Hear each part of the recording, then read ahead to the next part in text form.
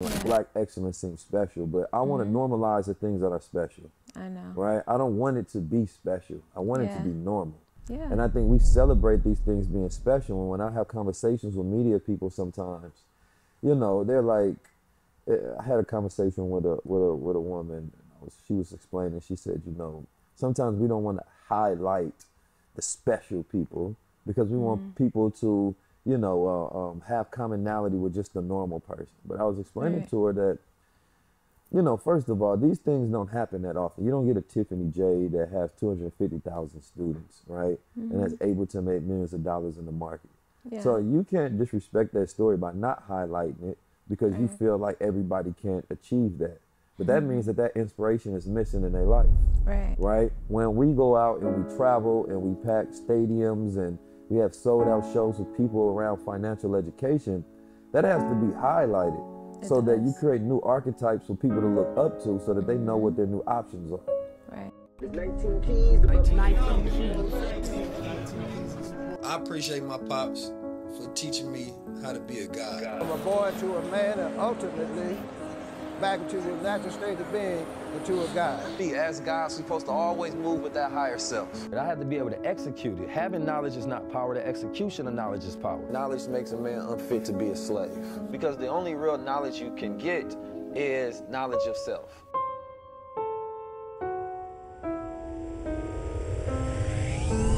This is the highest level. The highest level is ownership. The highest level is power. The highest level is sovereignty. The highest level is higher consciousness. The highest level is when we own our own culture.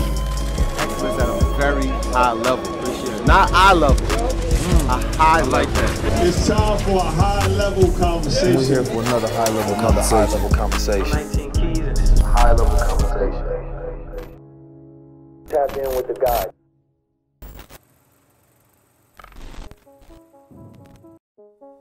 Peace, family. I'm 19 Keys. Welcome back for another high-level conversation. Today, I believe that we are in a crisis to make sure that the next generations have the right role models, the right guides, and the right leaders that can help propel them to the next future of generational wealth. We haven't seen our culture have generational wealth in decades, right? Most of the stories that we know about wealth are trauma stories, and they're very tragic. And today, it is time for us to change that conversation and that narrative, but it's going to require people who have the expertise, who have the knowledge, who have the empathy, who have the understanding and the know-how to be able to change that narrative. Today, I'm joined with somebody who has not only talked about these things, but built something in a way that has helped, you know, hundreds of thousands of young girls and women start to gain their financial security. This is somebody who's very outspoken, somebody who is from the culture, somebody who has won a plethora of awards, and they're in, right now, conversations and in rooms to where some of the most powerful people in the world are asking her for financial advice. I think that it's important that we highlight people of great magnitude, especially knowing that today there's a war between education and entertainment. And if education wins, then we have a better culture. If entertainment wins, then the same things continue to persist. So I wanted to make sure today that we're having a conversation with what's known as a modern black girl, right? You know me, I'm always trying to present a new culture. And in a new culture is ruled by things that are of value and things that are good. You know, we can win awards in society, but it doesn't always mean that we're doing something good for society. So when people that have a positive reflection, they have great community, they have actual morals and values, rise up to financial position, right? And also become educators. I want to make sure that I can do whatever I can so that we together, because I believe that she's the other side of the coin, getting the women together as, you know I'll be getting the brothers together because you know we got issues we'll talk about. But anyway, this is a very intellectual, smart, capable, beautiful, intriguing woman who is very intelligent, and today we're going to have a high-level conversation. You understand me? We'll talk a little romance, a little finance, you understand me? And if she don't mind, we might get into some spiritual components as well. It is none other than the brilliant, award-winning, successful Tiffany J. Hi, thank you. Amazing, excited. Thank you. Absolutely. Thank you for Yes. being here. So I want to get into it, right? Let's do it. What do you think about women being able to manage their own money? I mean, we manage everything else. I mean, we're managing the kids, we're managing, ourselves. We're managing everything else. Money is just another thing that we can do, like everything else that we do, and we do so gracefully. What is money to you? It's a tool, and it's a tool to buy back freedom, to help you reach to your higher self. To Yeah. reach to your higher self. That's interesting. Yeah. How have you used money to help you buy back your freedom and reach your higher self? Well, money made me buy back time to do whatever my heart desires. A lot of times I feel like in Black culture, we don't get the opportunity to explore who we are and what is our place in society, because we got bills, we got this, we have that. And a lot of times it ties to money. Yeah. And a lot of times the way we grew up is like, you don't need money, or money is demonized in our community as like a coping mechanism because we don't really got much, versus really showing us how to get that so we can get to our higher selves, because we all have a positioning in this world. Yeah. And a lot of times money hinders us to get to where we need to be. So it's buying back time to explore. Money, I think, is a very interesting topic because I feel like most people, number one, we are in a time of redefining what money is. Right. Right. So money has become a subject of understanding worldwide, where it's the first time where people are questioning, and this question is being brought up again, like, what is money? Right. So that's why I asked that, because that's going to have an indication on how, we view money, and then how we view the sexes and money. And women are getting more money today. You understand me? I mean, by some measures, they saying they're getting more money than some men, right? Yeah. And, when we hear this brought up, it becomes like a battle of the sexes when it shouldn't be, right? Because it should be a collaborative thing, because we know that 50+% of marriages fail because of money issues. Right. So if we could solve the money issues within our culture, we can literally save marriages, which is saving Black family, which is creating generational wealth. Right. And so I believe that that is a very big thing from an economic position, because economics is warfare. So regardless of how you approach business or economic policies or economic education, you're participating in a battle to help us win our culture. You understand me? And win our culture in a way where we can decrease recidivism rates in prison, and we can decrease, fathers out of the household. We can decrease, all of the bad stigmas and negative things that exist within our culture. Right. So what I see that you're doing with educating women about finances and stocks, you're on the side where you're actually helping build generational families, right? And like making sure that, like, even when a man meets a woman, or a woman meets a man, financial literacy is key. Yeah. You know what I'm saying? Like, if your man ain't got financial literacy, or your woman don't have financial, number one of you all have to have it to teach the other. Right. You can't have a financially insecure relationship with neither one of you all have financial literacy. And I was talking to you about this, and I want to get your take on it. Like, this is a generation that is more becoming dependent on themselves for financial management. Yeah. Right. And so how do you teach women to become their own financial managers when historically, right, if we're going farther back, women were the financial managers in the household. Yeah. But society-wise, when people get money, they look to a financial manager. So they don't truly understand money. They don't truly understand markets and things of that nature. So what's your first step approach? To show them that we're doing it every day, right? To show women that we're managing our money, we're managing essentially decision making. Yeah. It's just with money. Yeah. Every single day. Rather, it's relationships, something as small as choosing what to wear in a business meeting or going out with friends. Like, we're making these decisions every single day. It's just putting money to it. So even my teaching style, it works because we're not, it's not financial at all. It's us talking about, okay, you got in an argument with your boyfriend. He's acting weird, right? What we looking at? What's the next step? What are you going to do?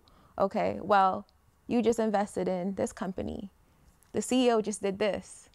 What are you going to do? Right? Or he's mismanaging money. Or, you know, your husband said he's going to do this with the money and he didn't do this with the money. What are you going to do next? These CEOs like husbands and boyfriends. Listen, we have a good time. We do. And it's realistic. And that's why I think people enjoy it so much, because it makes them realize, oh, wait, I am doing this every single day. Like I am making these decisions that I can do with my money in my everyday life, with my children, myself, my family, my career. Yeah.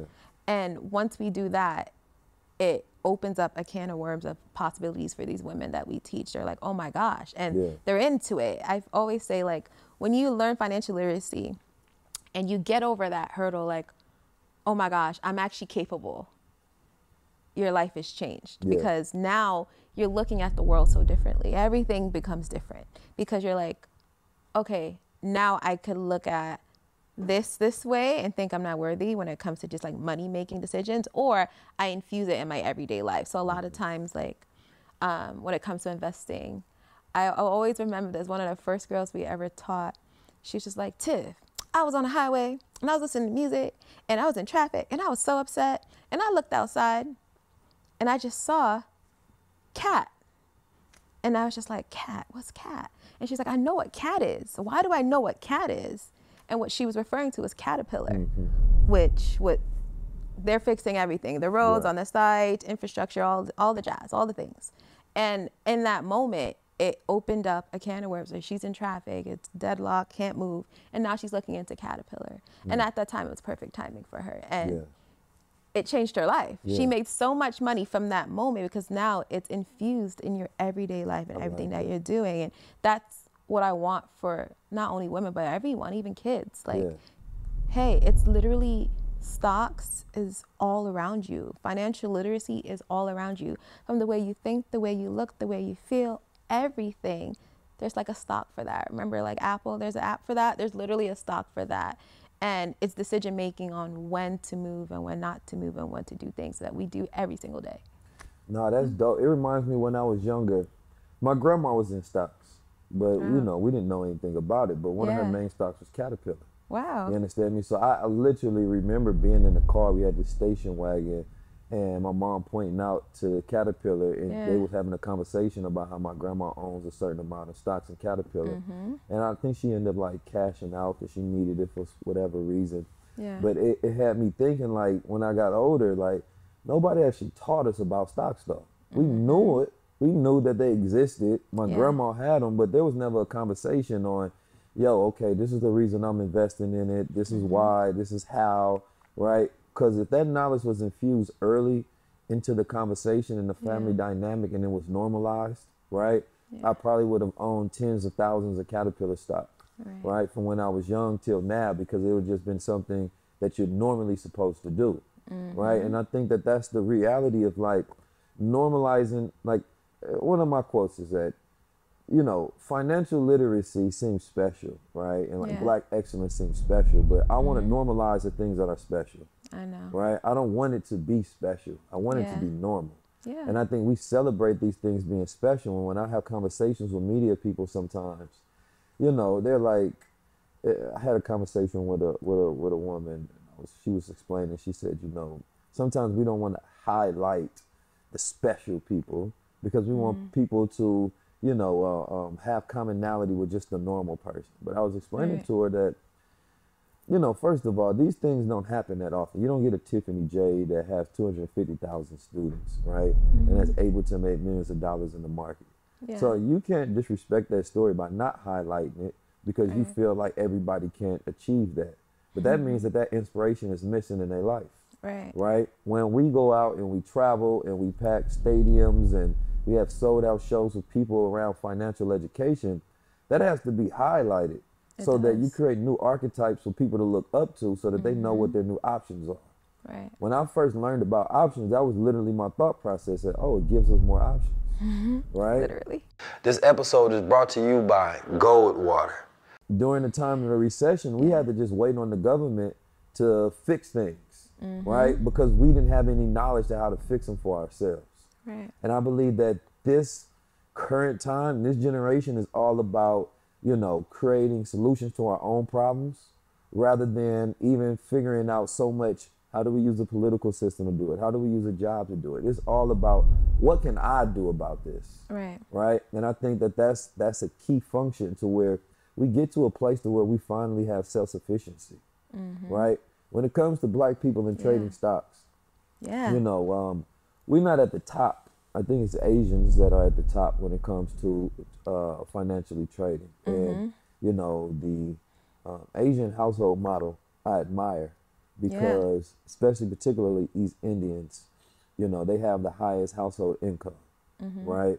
And if you look at what they do is, they look at the top sectors and they want to make sure that they get into it, right? So if technology and engineering, right, is going to be the wave of the future, then that's where their education is going to land. Right. Right. So when that future comes, they get to get all the money because everybody got to come to them.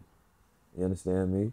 So it's like, but for you, I want to ask you a question. Number one, what do you see as the future of black people for stock trading? Because I know that you have a belief around, you know, SEC being against retail traders. And now all these black people getting into stocks, all of a sudden we see the switch up. Well, because it's sad to say this, but like, someone got to get preyed on. That's how the world works. Yeah. And unfortunately, it's been us for so long. Yeah. Because you can't go out and say stocks are so easy, it's just cause and effect. It is. It's literally cause and effect. Yeah. But you can't go out and say that because then everyone would be rich. Right. You can't do that. Even I think about, you know, even our parents, even them, right? They didn't even notice how much it was just cause and effect. Yeah. And how easy it was to just share that information out to us. They didn't realize because of how it was shared to them. So if you put that out to the world, we all can't be good. But I think what it's coming down to now is that we're like, enough is enough. Go prey on someone else. Right. We're not doing this anymore. And when it comes to trading, even that, it's demonized, right? Trading is probably the most demonized things. Options is so demonized. Why you think that is? Because I know when we started talking about options, everybody that was in stocks, forget all of that, just focus on this. I'm like, so but ridiculous. If we never know it, we don't even have the option to be good or bad at it. Right. And essentially, options is just giving you more options short term. That's all. Right. Long term, and really helping you build capital to long term. But it does take a lot. So I'm not gonna come here and say options and trading is just cause and effect, because it's not. That takes a little skill. Right. What about the emotional intelligence that goes into it? Because I feel like if you are a good trader, which I believe you are, how do you develop then that emotional skill set, right, to where you're not trading based off your feelings? It's so funny because I realized this maybe year one in, that the biggest issue when it comes to trading is that people don't like to lose. And I realized that I've took a lot of L's in my life, more than the average woman. Like I've took too many L's in my life, that I've also been very resilient my whole life because I had to. Yeah. Sink or swim has been my life. And I've always been a swimmer. So because of that mentality, I was able to take hit, right? And be able to get back up. And that's what trading is. Yeah. And essentially, the reason why more men are more prone to trade than women is because men take losses all the time. Right. I talk about this. What you talking about? I mean, let's really well, get I know into black it, men right? got to be used to taking L's. We got to stop doing that, but we resilient. No, Keys, it's not black men. It's men, period. Well, yeah, I know. I'm just saying, like, as far as, like, American society, yeah. You understand me? We be taking L's a lot. No, but let me paint a story for you. All right, talk to me. Dating, right? I always say this to the ladies because it was mind-boggling when I noticed, okay, this is the missing piece. If I can teach the women how to deal with more losses, we'll be good. I'm actually writing a book all about losses, but we'll go there later. So let's talk about dating. A single guy, handsome guy, does well, all the things, all the jazz. In New York City, young guy. In a week, he'll probably try to talk to maybe 5 or 6 girls. maybe, right? If he's feeling himself, he's good. Of that 5 or 6 girls, he might get 2 numbers. That's not a bad ratio. That's for not an a bad, average person. right? You know. That's almost half. 40%. Let's say even 1, Okay. right? Yeah. Even 1. Keys. Just maybe 1, right? And the others might be like, get on my, we in New York, so, you know, we're going to give you some attitude. We're going to give you, get on my face, right? We're going to give you all the things. Right. But let one man having a bad day, same girl, beautiful, all the things, job, she's that girl, right? Let that man have a bad day and tell that girl, get out my face. That girl is going to remember that for the rest of her life. I promise you she will. Damn, that's a fact. That's a I fact. remember men that have rejected me. I do. Not all. Well, anyways, I remember, you know, and a lot of times when it comes to women or even sports, right? Guys do sports all the time. They play basketball with their friends, all these different things. Women, a lot of women, black women particularly, a lot of black women have never played sports in their life. Working out, right? There's a lot of things that are infused in culture when it comes to men that are not for women when it comes to losses. We don't know how to handle that. And when it comes to trading, you're taking losses all the time. But the goal when you are a trader is to take more wins than losses. You're going to take L's.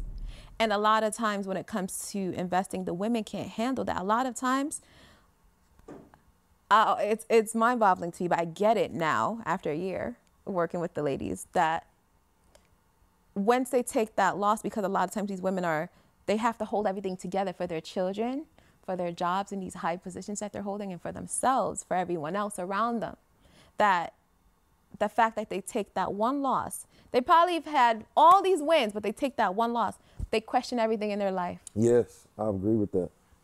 That's where the practice comes in. So a lot of the work I do when it comes to trading is to let them know that, hey, like, you're worthy to make mistakes. Right. So in my first intro class, I always tell ladies, get ready. Get ready to be mentally stimulated in a way that you've never been before, because that's what trading is.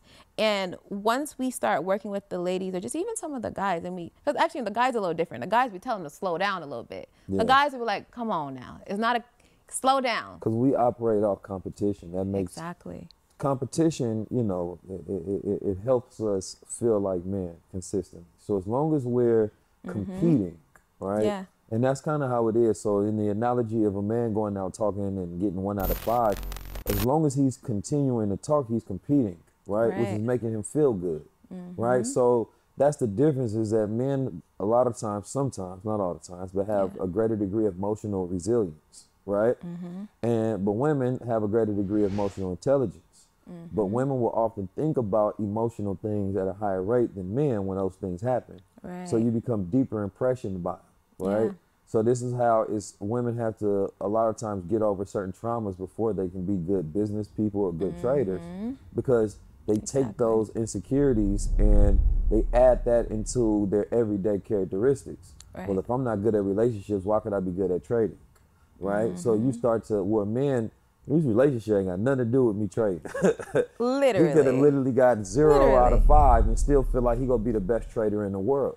Honestly. You know, but I've also heard that women make better traders when they do get into trading. Oh my gosh, absolutely. It's because our mind is prone to see the full picture.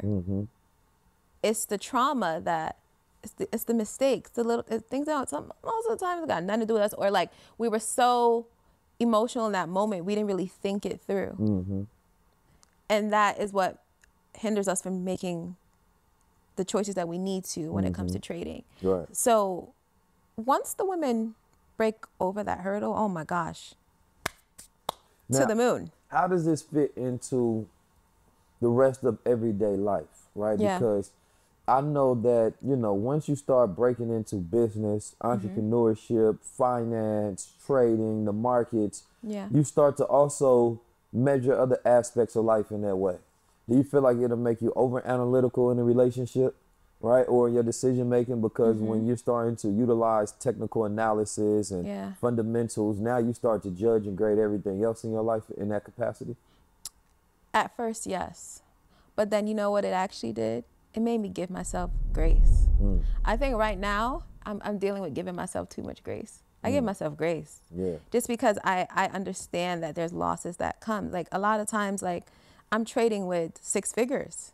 It's a lot of money. You get money Couple over years, I do okay. there. Money over there. Yeah. You know, a couple years ago, if I lost $20, $30, I'm probably like, my whole day is ruined. So like I give myself so much grace now that it's like, okay, Tiff, no, for real, go sit and think about that for a minute, right? Like I need you to think a little deeper in it, where I'm kind of like reversing it, and I'm just like, no, like let's process that.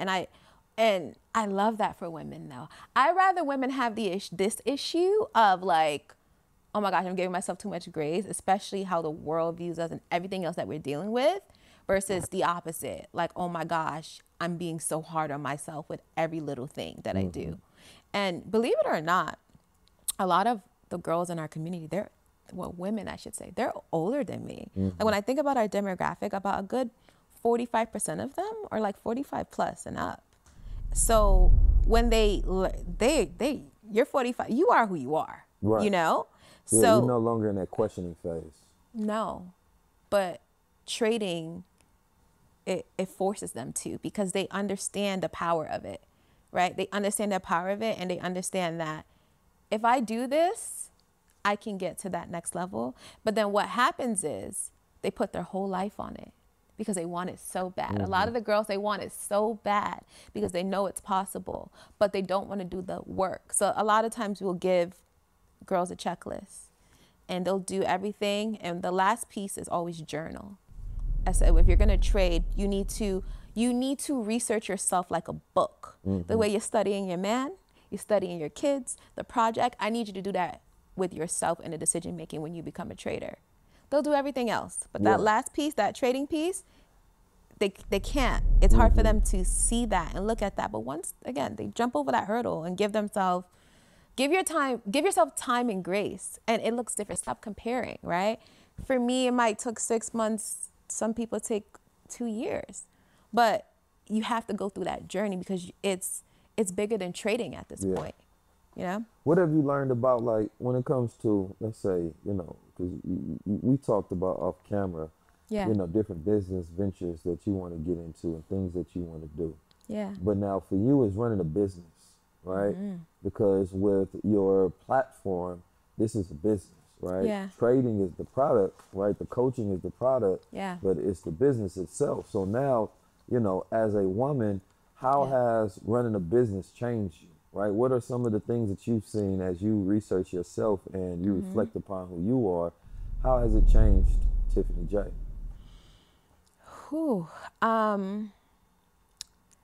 It's made me definitely more disciplined.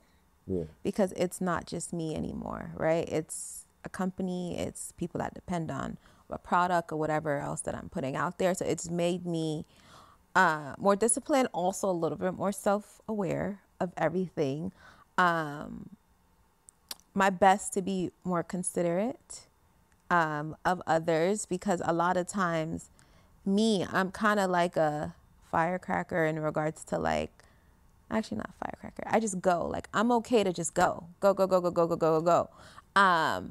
But learning that not everyone operates that way, that's hard for me. Very Sagittarius in me. We're just like, we're just go.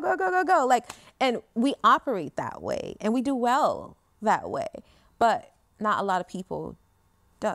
And that was hard for me to kind of like get and to give grace to, and especially just my upbringing. I feel like a lot of people never gave me grace growing up. So a lot of people. And that's all I've ever wanted, was people to give me grace to just figure things out. And I didn't notice until, you know, I was like 25 that, oh my gosh, like you the same thing that you were running from, like you're doing. So coming into business, I'm very self-aware of that. Because we can't have, in a business, you can't just have one mindset to run a business. Like, you just can't. It just doesn't work. Right. Do you think that you maintain your femininity while doing business? I think so. I think I do it 70-30. Just because of the field that I'm in, I got to turn it up sometimes. You know, it just, I have to. But I think I do it very well. And I think I do use a lot of like my feminine ways to kind of maneuver in my business. You know, I was actually talking about this yesterday, where I'm in a lot of rooms with a lot of powerful men, but I don't think a lot of the men look at me as like another one of the men at all, at all. Like, if anything, the complete opposite. But there's some times where, you know, I have to really turn it on. Be more assertive. Oh, yeah. Oh, yeah. But I think I love being in this position in money as a woman, having a product that works, that people know that works, and being able to sit in my feminine ways. It kind of works for me. And even when I have to turn up, it's like people get it. Yeah. You know? So what do you see in the markets today that you're paying attention to? The news is crazy right now, of course, right? It's all over. You know, I was just reading the newspaper where they said that there was a uptick in retail sales, right? And, you know, generally my whole thesis on that, of course, early on was that people was saving more money in preparation for emergency during COVID, right? So this particular recession, so-calledly, has not hit the way that, you know, the Fed wanted to hit. They want people to stop spending, but people are still spending like nothing's happening. And if a person don't feel a recession ain't happening, right? The recession has to be felt. It has to be believed before anything changes. And it feels like people don't believe it, right? But I think partially that you can't have a president that say we're not in a recession, and the Feds want people to act like we're in a recession so they can decrease spending to bring down inflation. Because even with high inflated prices, people still spending money like it's nothing, right? So, you know, but what do you see the future of the market being for 2023? Well, just to even touch on the spending, it's emotional. That's all emotional spending. We don't got the money to be spending. We don't got it. But COVID, I think a lot of people, I don't think people realize how hard COVID has hit us. And we're going to feel it for the next 5 to 6 years when it comes to emotion. So people want to feel good. People want to eat good. People want to look good. They may not travel. They'll ease on the travel. Why? It's because we couldn't go anywhere. So people are trying to create that own travel within their own homes. And like we're not trying to do that right now because we may be locked down again. So we're trying to make our home our peace, our home our travel. That's why you can see home decor and all these different things do pretty well as well, because people are not trying to. In regards to 2023, we're in this weird crossroads right now where I don't even know if I can say this, but like I think we can. Like, we're on the brink of a war. Like, so I could come here and I could say to you, do defense, do tech, do all these different things. But if we go to a war, it's going to be a whole different ballgame, right? So if you asked me this 6 months ago, I would say, okay, let's keep on energy, right? Keep going with energy, consumer staples, keep on where we're going. Let tech continue cooling off. But that's not where we're at right now. Where we at? Right now, we're at a place where people need to literally, if you don't have short-term skills, right, or you're not building for that, you have to research and you have to sit out. Let the big kids do the big kids, but you can't, because anything can change. If you don't know how to read a chart, if you don't know how to set stop loss, if you don't know how to do certain things, you cannot be in this market right now, because things will change, right, in the brink of a minute. All right, y'all, listen, man. So life is all about choices, right? One thing I learned early on was that my life circumstances are direct results of the choices of the things that I put into my head, into my mind, into my personality, right? At the end of the day, wherever you are currently in your station of life, it's on you to take yourself out of that situation to where it is that you want to be. There's certain skill sets that you're going to need in order to manifest that reality, right? Those skill sets, they can be financial, they can be personal, they can be mental. There's so many different skill sets out there. But at the end of the day, you have to better yourself each day, one step at a time. 1% better each day gets you to where you want to be. Now, in my life, I was a little bit of a knucklehead, right? I started out, fell down a couple times, had to pick myself back up. But it was through the perseverance of information. That's one thing that I was always blessed with, right? Whether it was the right information or the wrong information sometimes, right? I would pursue it. And more importantly, I would apply it. I would apply that information in whatever way needed for me to excel in my life. Now, the skill sets that I chose to dive into were financial, because that's the biggest problem that I always saw in my life at the time. And I'm sure a lot of you guys have the same issues. You want to succeed financially, you want to get from point A to point B, but you either just don't know how, you just don't have anybody to show you the way, or you just don't have a community of people around you to give you anything more than what you already got. So what we're doing here at the BWO, man, is we're taking the knowledge and information that we've obtained over the years and all different types of skill sets, and we're bringing that back to the community. I'm talking stock trading, I'm talking financial literacy, I'm talking crypto, Web3, blockchain, the whole nine. The current institution of money being the financial markets and the stock market, the Forex markets, the futures market, everything along those lines, and the future of money, right? We're talking Web3, we're talking DeFi. These are skills, these are words that you need to not only know, understand, but you need to know how to apply to your life in order to take you from where you are to where you need to go. As a culture, it's on us to make sure that this happens. Not just for us, our sake, but also for the next generation. Because had the generation before us done this for us, a lot of us wouldn't be in the situation that we're in right now. So again, guys, man, listen, I can't stress this enough. Make sure y'all take advantage of what we got for you, man, because we are putting together institutional level education, curriculum, community. This isn't even just a community, this is a movement that you've never seen before and you probably never will see again. So make sure y'all stay tapped in.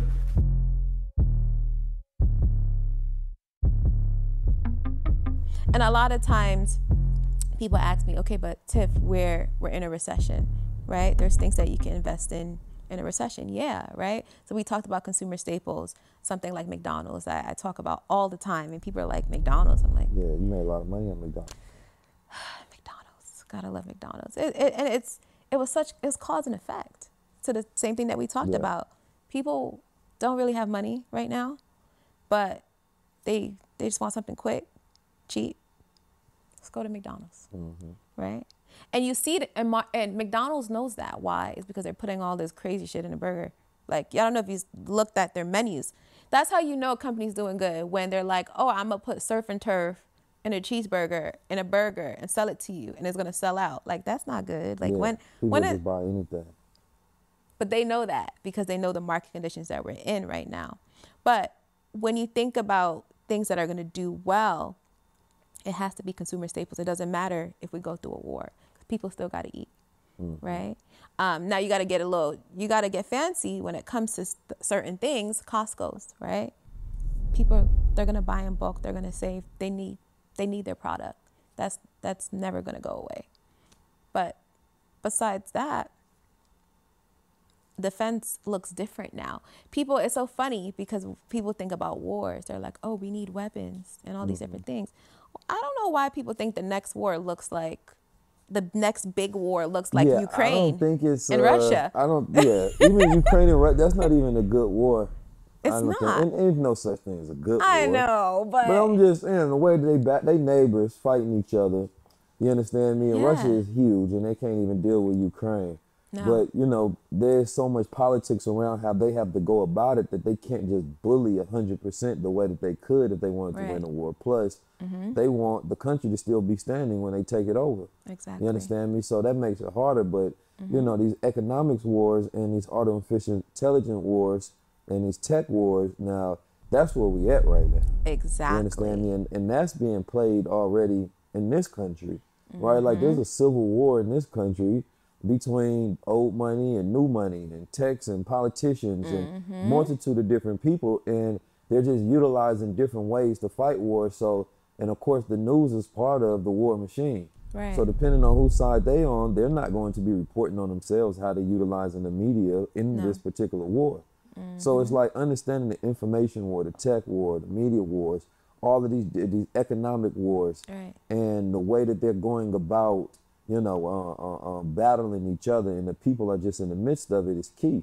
Like, Right. even though the thing with Kyrie it's an economic war. We're going to put economic sanctions on him until he cooperates in the way that we want him to, so-calledly, right? Yeah. So it's like, you have to understand the way these people are fighting. It's no longer from physical. No. You understand me? Like, this is, and then of course the spiritual wars is going on, but you have to understand that, because I think people have to be, number one, educated and resilient enough to be able to defend themselves as things are going on. Because the people at the bottom, they're going to get affected the most. Yeah, they right? are. But they're not even the intended target. They're just a byproduct of it. Yeah. You understand me? And so trying to raise up the people at the bottom and give them this education so that you can understand what your options are, short-term skills. Like, one of the things we've been teaching a lot is AI skills, right? Yeah. We had a bro where we taught him, my bro, showing him how to utilize AI like Midjourney and Dolly, where it's like these text-to-image prompts where you can create anything just by typing it in, and then show him how to take that, right, turn that into a canvas and sell art. You can go to flea markets right now and be selling them and be getting, you know, $20 a print, right, for this beautiful art that you paying for in subscription to create. Yeah. But if you don't know about different ways to monetize different skill sets, and there's so many different ones out there right now, then number one, you're looking at old models to trying to make money, right, which are fine, but that should be a part of your, you know, streams of income, not just your only way to, you know, be completely reliant on that. Yeah. Because everything goes through cycles, right? And like I've been telling her, I'm super big on just thinking about the cycles of everything right now, right? Yeah. Whether there's our, you know, circadian cycles to our economic cycles, right? And then looking at our societal cycles of where are we now as a people, right? Like, what is it like if we was to look at Black America as a company, and we was to look at what is our moat, what is our fundamental strong points? How do we look at the technical analysis of Black America to see as it's going up and down, right? When can we bet on Black America to have this upswing and we can swing trade on it? Like, if we was going to place a bet on, you know, just to put it out there, like, if you was to look at each race of people and be like, all right, who am I going to place my option call on for the future? You understand me? Now, we have the greatest spending power, but do you invest in Black America? There's a lot of money that you can scalp from Black America, catching, you know, as we go through these different cycles. Hip hop is one that people take from all the time. You understand me? They find somebody who's hot, they throw them on the block for a second, you know, that song gets a hit, then boom, they done with you. You wasn't a long-term trade. You understand me? You was a quick, short-term money grab. So, like, people really look at us as a commodity, as a market. Right, and they trade on us consistently. Like the first stock market was the black body market in America. Our faces of us working on plantations were on greenback dollar bills. So when we look at that today, like us learning finance, us learning that is learning how to actually take control and manage our own stock. Exactly. You understand me? What do you think about that? So a lot of people, it's so funny because I wanted to ask you more so like, what do you define Black America? Because I feel like, but you know, to answer your question. I'll answer that afterwards. Okay. Shar and I were talking about that earlier, but I just think Black people, we need to realize that we need to start operating that way. Once we could turn that on for everyone, and even Gen Z. I love Gen Z. We don't give Gen Z enough credit. But if everyone starts to turn that switch on to say, hey, I need to start looking at myself, my family, and everything that I'm doing like a playing field, and kind of like strip the emotion and what's happening to us and start getting into the game, we'll be fine, right? And it has to start with financial literacy, because you don't got, the number one weapon is money. Absolutely. And if you don't got none, if you don't know how to get it, and if you don't know how to properly distribute it too, because a lot of people got money sitting and they don't know what to do with it, that's where the problem comes. And that's why people like you, myself, and all the other platforms coming out and pushing this information and not stopping too, right? That's important. And talking to different demographics are important. So let's say if I'm a young girl, I would like to start with the younger kids. I'm 16, 18. A lot of times the young girls are like, okay, I'm thinking about going to college, right? What do I want to do? And then I want to get out of school and then work a job. Where we're at right now, as a young girl, you can't think like that. Yeah. You can't. That's just, there's too much moving things around you for you to think like that. Yeah. I think that mindset is a scam. It is. If I'm in college right now and I'm 18 and I'm 19, I'm sorry, babe. I'm sorry to break it to you. You can't just think about yourself and what's going to come in the next 2 years or what you want to come in the next 2 years. You just can't. You got to start getting your money together now. Some people be like, I don't got no money. I got FAFSA and I got my mama giving me a little $100. What do you mean? Do you know what you could do? Do you know what $500 could do for you in the stock market? What have you done with $500? Done a lot of things with $500. Let's just say Give me some numbers. Give me some numbers. Can I get some numbers? Some numbers. We have high-level conversations. We high-level conversations. You can, you know what I'm saying, flex your intellect. You can flex your pocketbook. You can flex your trades. It's a safe space over here. It's a safe place. Yeah. But let me tell you guys, I'm not afraid to say my age. I am 27, about to be 28. I started heavy trading with about $10,000. Really started with 5, and then it went from 5 to 17, back down to about 6, and then I was like, you know what? I gotta put more. So I put another 5, and then we had about good 11 grand that I was trading with, and in the course of maybe almost 3 years, we're about to hit $5 million. Now, how did you get that first 5,000? Tesla. Oh, Tessie. Actually, you know what? Not Tesla. We're not gonna give Elon and Tesla all that credit. Good mentorship, okay? My mentor, I worked in hospitality this is like 2017, 2018-ish. Hospitality, my manager at the time, he was a Tesla fanatic. There was only 2 black people working in luxury hotels at my luxury hotel at that time.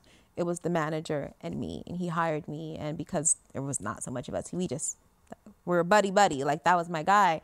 And he had a Tesla, and he would pull up in front of the hotel with butterfly doors. He had it all back then. And it was just so fly. And he was just like, this is going to be the future. You need to invest in it. And I was just like, well, I had investments at that time because earlier my mom introduced me, but it wasn't a lot of money. Yeah. And at that time, Tesla was maybe around like $50, $60. It wasn't expensive. And he said, take half of your check. Mon Davis, love you forever. He said, take half your check, do it. And I was like, oh. He was like, Tiff, do half, come on. And I did just that. I put half of my check at that time into Tesla, and I had it in the account sitting. And come on, you saw Tesla hit the high of almost $2 grand at one point, just about. And that was my starting. That was my starting capital. So you took the earned income from the job, which was about how much from that check? At that time, that was a bigger check too, because I was upselling hotel rooms and the things. About $2 grand. Okay. Yeah, it was a bigger check. Yeah. A bigger check. What was Tesla trading about at that time? 60. $60. 60. Yeah, just about. Okay. Oh yeah. So we did good. But see, I like the narration of that story of like literally being at the job, taking a check, getting some financial advice, right? Which still incurs a lot of risk because could have went either way, Absolutely. Right? But having faith in that, you understand me, putting it within the market, letting it sit while still working, right? Seeing it work, right? And now having a greater belief in that, now going into education and actually learning how to trade. Exactly. Dealing with the ups and downs of I could have quit after I lost a certain amount of money, but instead I doubled down on that, which requires a level of emotional resilience. So for me, I look at it, number one, how many hours were you working that week? I did 40 hours, so I was like salaried. So 40 hours standard. So, and this is the mindset I want people to get with like jobs that they have, right? Like the job is a place you learn from. It's a stepping stone. You understand me? It's a place you steal from. You take all of the experience and the knowledge that you have from that job, and if you have a dream, then you utilize that to infuse it within that dream. But if you're not taking the income from that job and investing in something important into something, you're going to be at that job forever, right? And so you're going to die at that job, right, with hopes and dreams that never got lived.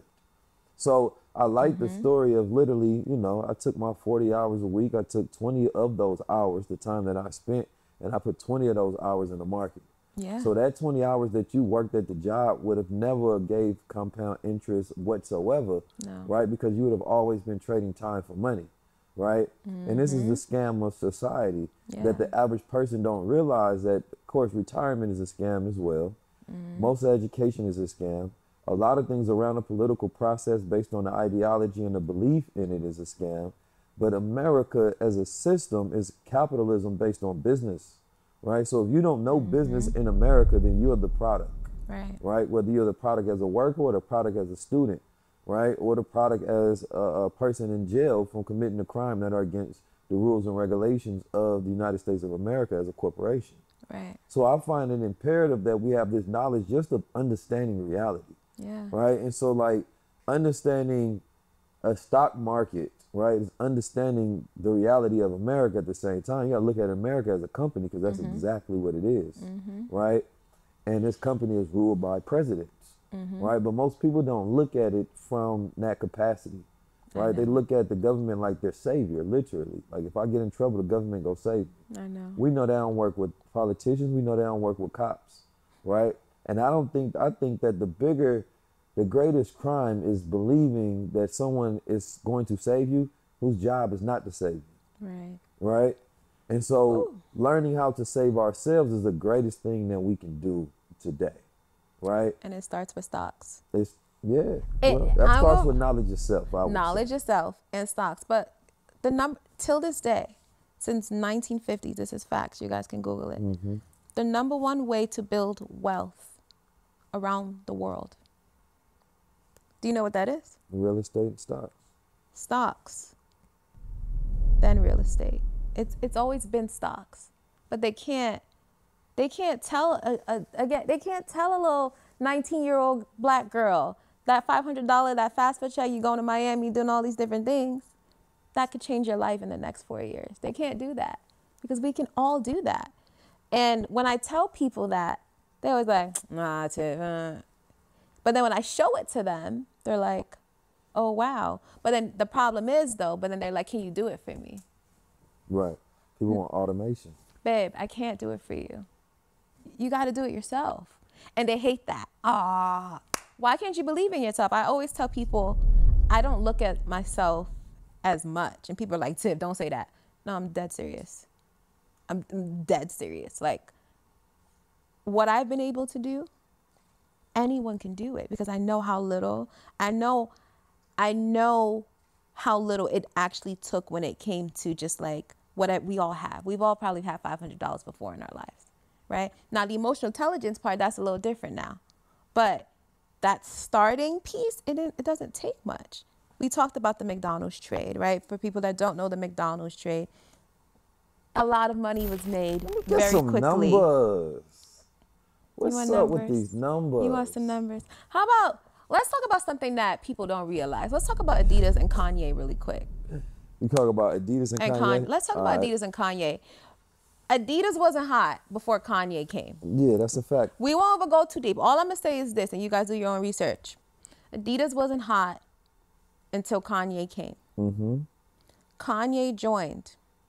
2 years later, 2015, Adidas said, oh, bet. Oh, this black man is going to make us some money. I'm going to pour it into this black man. And that's what they did. They got distros. They did all these different things in 2015. I want you guys to go look at Adidas stock from 2015 to 2021, right? Literally after the whole spike after COVID. And look at that stock.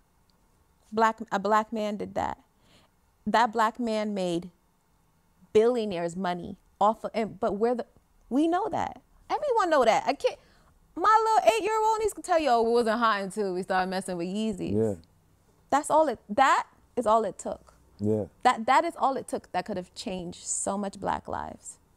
It's Kanye, right? Makeup. I always talk about Ulta. One of my best trades I've ever taken in my life was this Ulta trade in 2020. This was on Clubhouse days. We were arguing on Clubhouse with these white financial advisors, these guys, like, who is this little black girl? Why is she in these rooms with me? Who is this girl? Get her off the stage. Kick her off. It was earnings time. For people that don't know what earnings is, it's a report card for your favorite companies, letting us know what they doing with our money, how things going, what they plan on doing, all the jazz. And in COVID, they're like, the girls are not wearing makeup. Short Ulta. And I was like, oh, really? You're going to short Ulta. So White Wall Street, these men said, the girls, no one has time to buy makeup. They have too many stores. Ulta has too many stores. Real estate, they're built. It's going to offset everything. They're not going to make any money. That stock is going to fall. And I said, oh, I know something that Wall Street doesn't know. They don't know that YouTube, TikTok, Instagram, these makeup girls is a $1 trillion industry, and more than ever. During COVID had me doing new makeup things that I never done before, buying new makeup things that I didn't even know I needed because I have more time than ever. And again, we want to feel good. Every girl knew that. Every girl, a lot of girls. That's something that we knew as women. I bet on that stock, I think I put like 1,000 or something. I ended up making like $13,000 overnight. Yeah. And the next morning I was like, oh, who wants to start a Clubhouse chat? Come on, White Wall Street, come on, let's have a conversation. And let me educate you about these Gen Z girls and when it comes to makeup and that culture. So there's so much around. These is young girls. Oh, the girls know. The girls know. And this is what I try to put out to women, girls all the time. You don't need me to do that for you. Invest a couple months in time to learn the structure. It's like driving, right? A lot of people got licenses, they don't got no car, especially in New York. But when it's time for you to get in that car, you need to be able to drive. I always talk about AMC, even that whole spike. The media demonized it so much because they're like, oh, and even us in the culture, we demonized it because we said, yeah, no. We did. And somewhat rightfully so. Why? It's because people didn't know and they just started throwing money in it. But what if you had that license?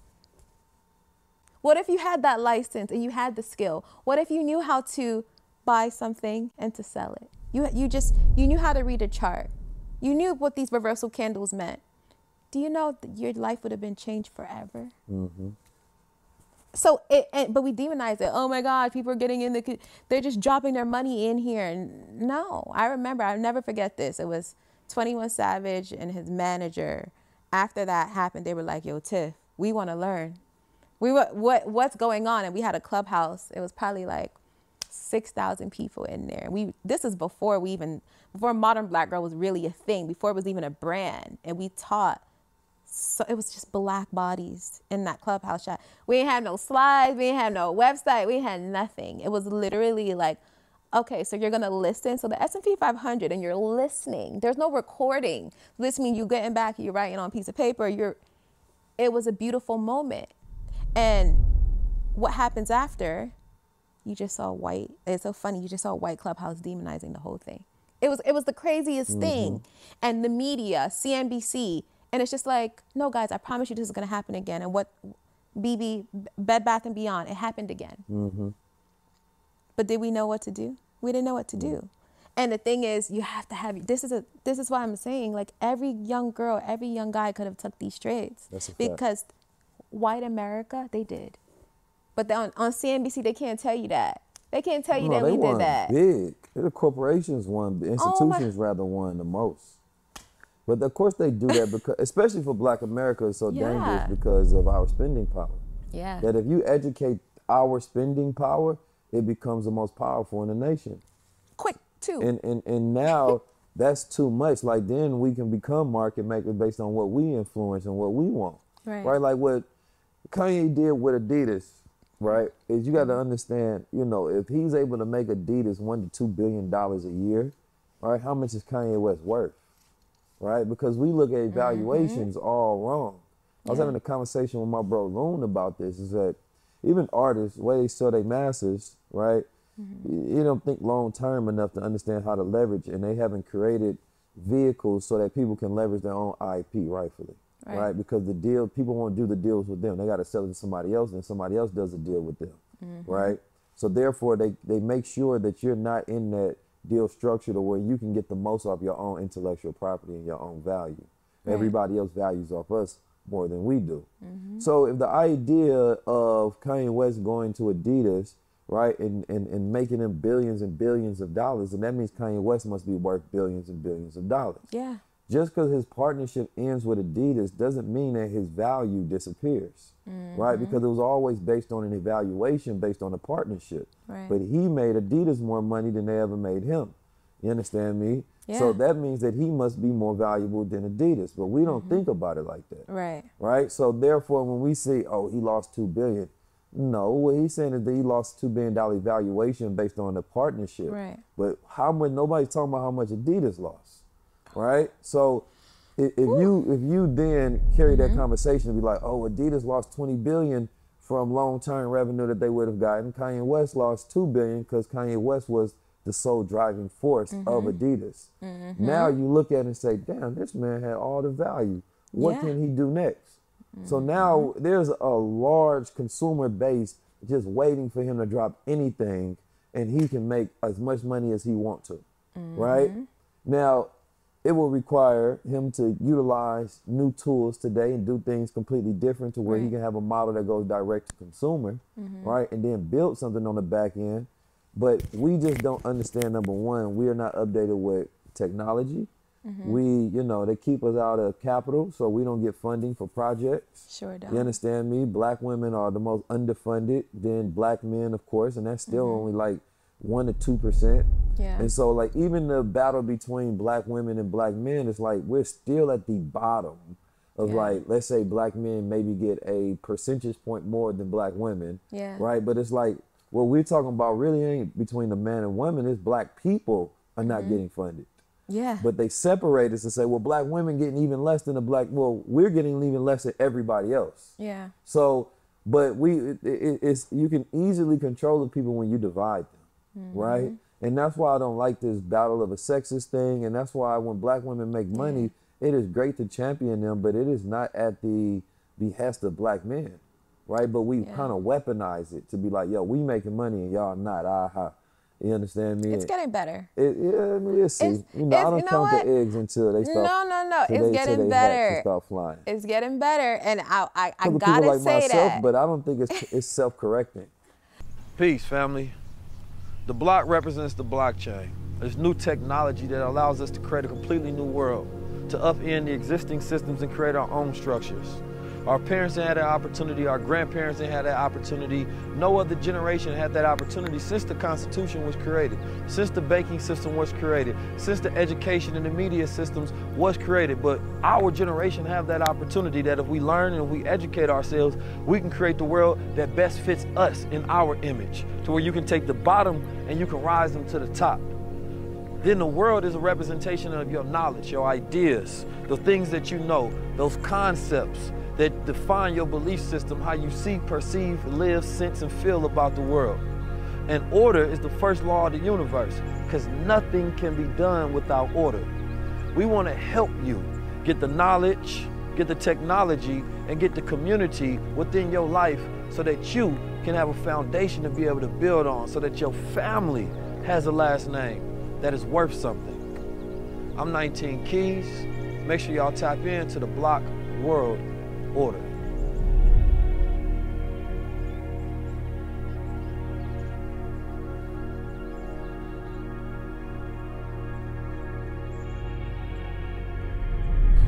You know what? I think for the last 2 to 3 years, we did see this battle, and it affected me a lot. It did, because I'm someone that grew up idolizing Black love. Oh my gosh. I'm such a rom-com. I'm a basketball. Come on, man. I'm a Love Jones girl. Oh, I love basketball. So disrespectful. I know, sorry. But I'm a Love Jones. Like, I love watching Black love movies. Like, till this day. Like, that's what I grew up on. And so to see what was shown, and 20 years later, what's happening, that broke my heart. Just to see it. But I think it broke a lot of people's hearts. And slowly, I'm seeing the conversation shift. It's not global because you got people that want clicks, but the clicks are, I'm watching, trust me, they're getting lower.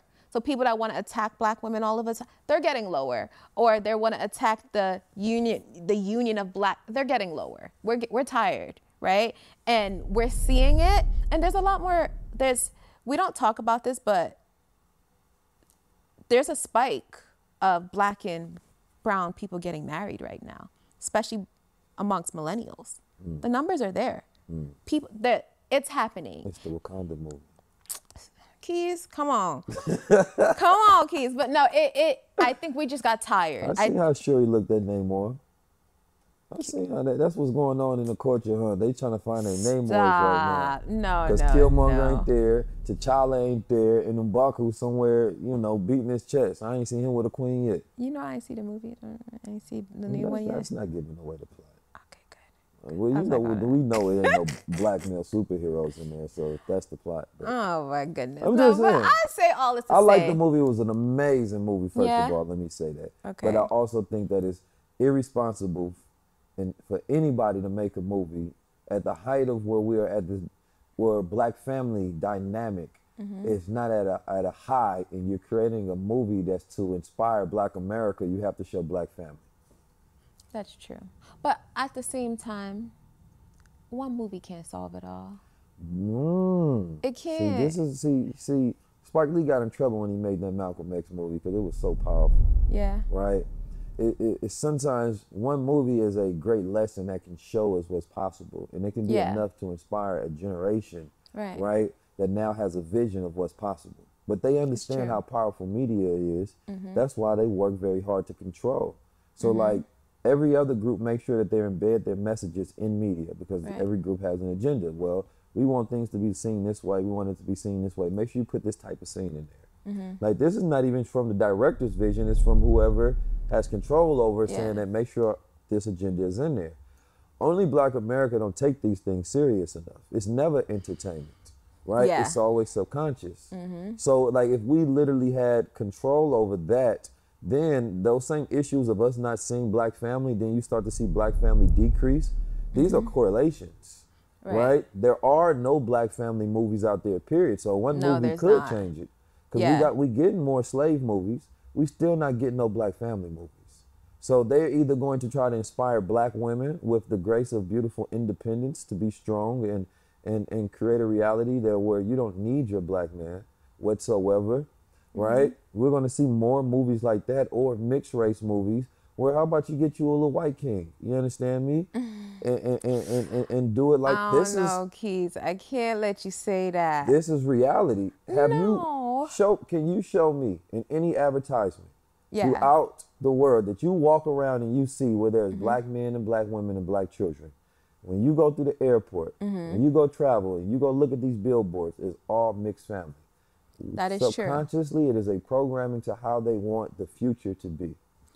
Yes, but there is, I just don't want to discredit some of like the writers and directors that are trying to push that because there are shows that are. But that's what I'm saying. It's not about like there's a battle even between them. It's like you got Ryan Coogler.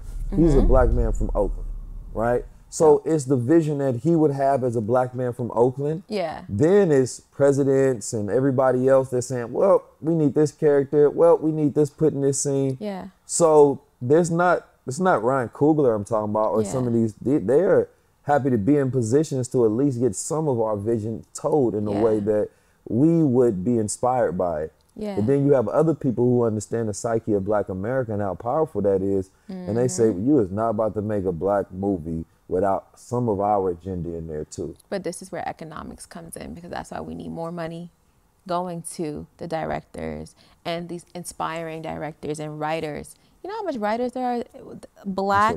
There's so much that just they don't get the funding, they don't get the proper equipment, they don't get anything to really produce the way. We got Tyler Perry. He got the biggest production studio, so it's not see. This is what we realize. It's not even just about the money. It's about the mind and the spirit of the people who got the money. Right. You understand me? Because we have enough money, but people are not willing to put it in that direction. So we need you asked me about Black America earlier. Yes. you know, black is not an actual race, but this is how we describe this feeling of what our race is, right? By this color code, right? And, you know, I always was taught that black is like the essence of color, right? It's original, right? That's where everything comes from. So I look at black as a mindset, right? Because it's not a race, right? Now, in America, Black America, we are Americans because we are on North American soil, right? Not United States of America as a corporation, which is completely different, but Native Americans were dark melanated people, same color as you and I, right? And a lot of those people from, you know, earlier times, some come over from Africa, some was already here. Like there's historical proof and record of this reality. Right. So a lot of us are, especially after being here for hundreds of years, you're Americans, right? Now, Black America is comprised of this think tank of different ethnicities, right? So you can be black, but ethnically we can have two different backgrounds. Right. Because ethnicity is based on race, values, geographical location, language, faith, beliefs. So Black America is this melting pot of different ethnicities. Right. Now, my thesis upon Black America is the way that we're controlled is that we only prop up certain ethnic backgrounds in our culture. So when they talk about diversity and inclusion, they're not talking about everybody. They only want to find people who have a same ethnic background that's in line with them. Then we can say, well, our diversity numbers are up. Right. But somebody that's like 19 keys, like, come on now, that's not what we were talking about when we talk diversity. We don't want black Muslim men like that believe in, like, you know, traditional things. Or like, even Caribbean. And Caribbean, that's not what we're talking about when we talk diversity. No, not at So all. you have to understand the trick bag of generalizing things as well. Right. But then just the general concept of Black America is, you know, should more so be first is African descendants of slaves. Right, like the ADOs, people who actually built the country and people who are native to the country is the first level of Black America. Then there's immigrants that come to this country that add to the culture of this country and the numbers of black people in America. Right.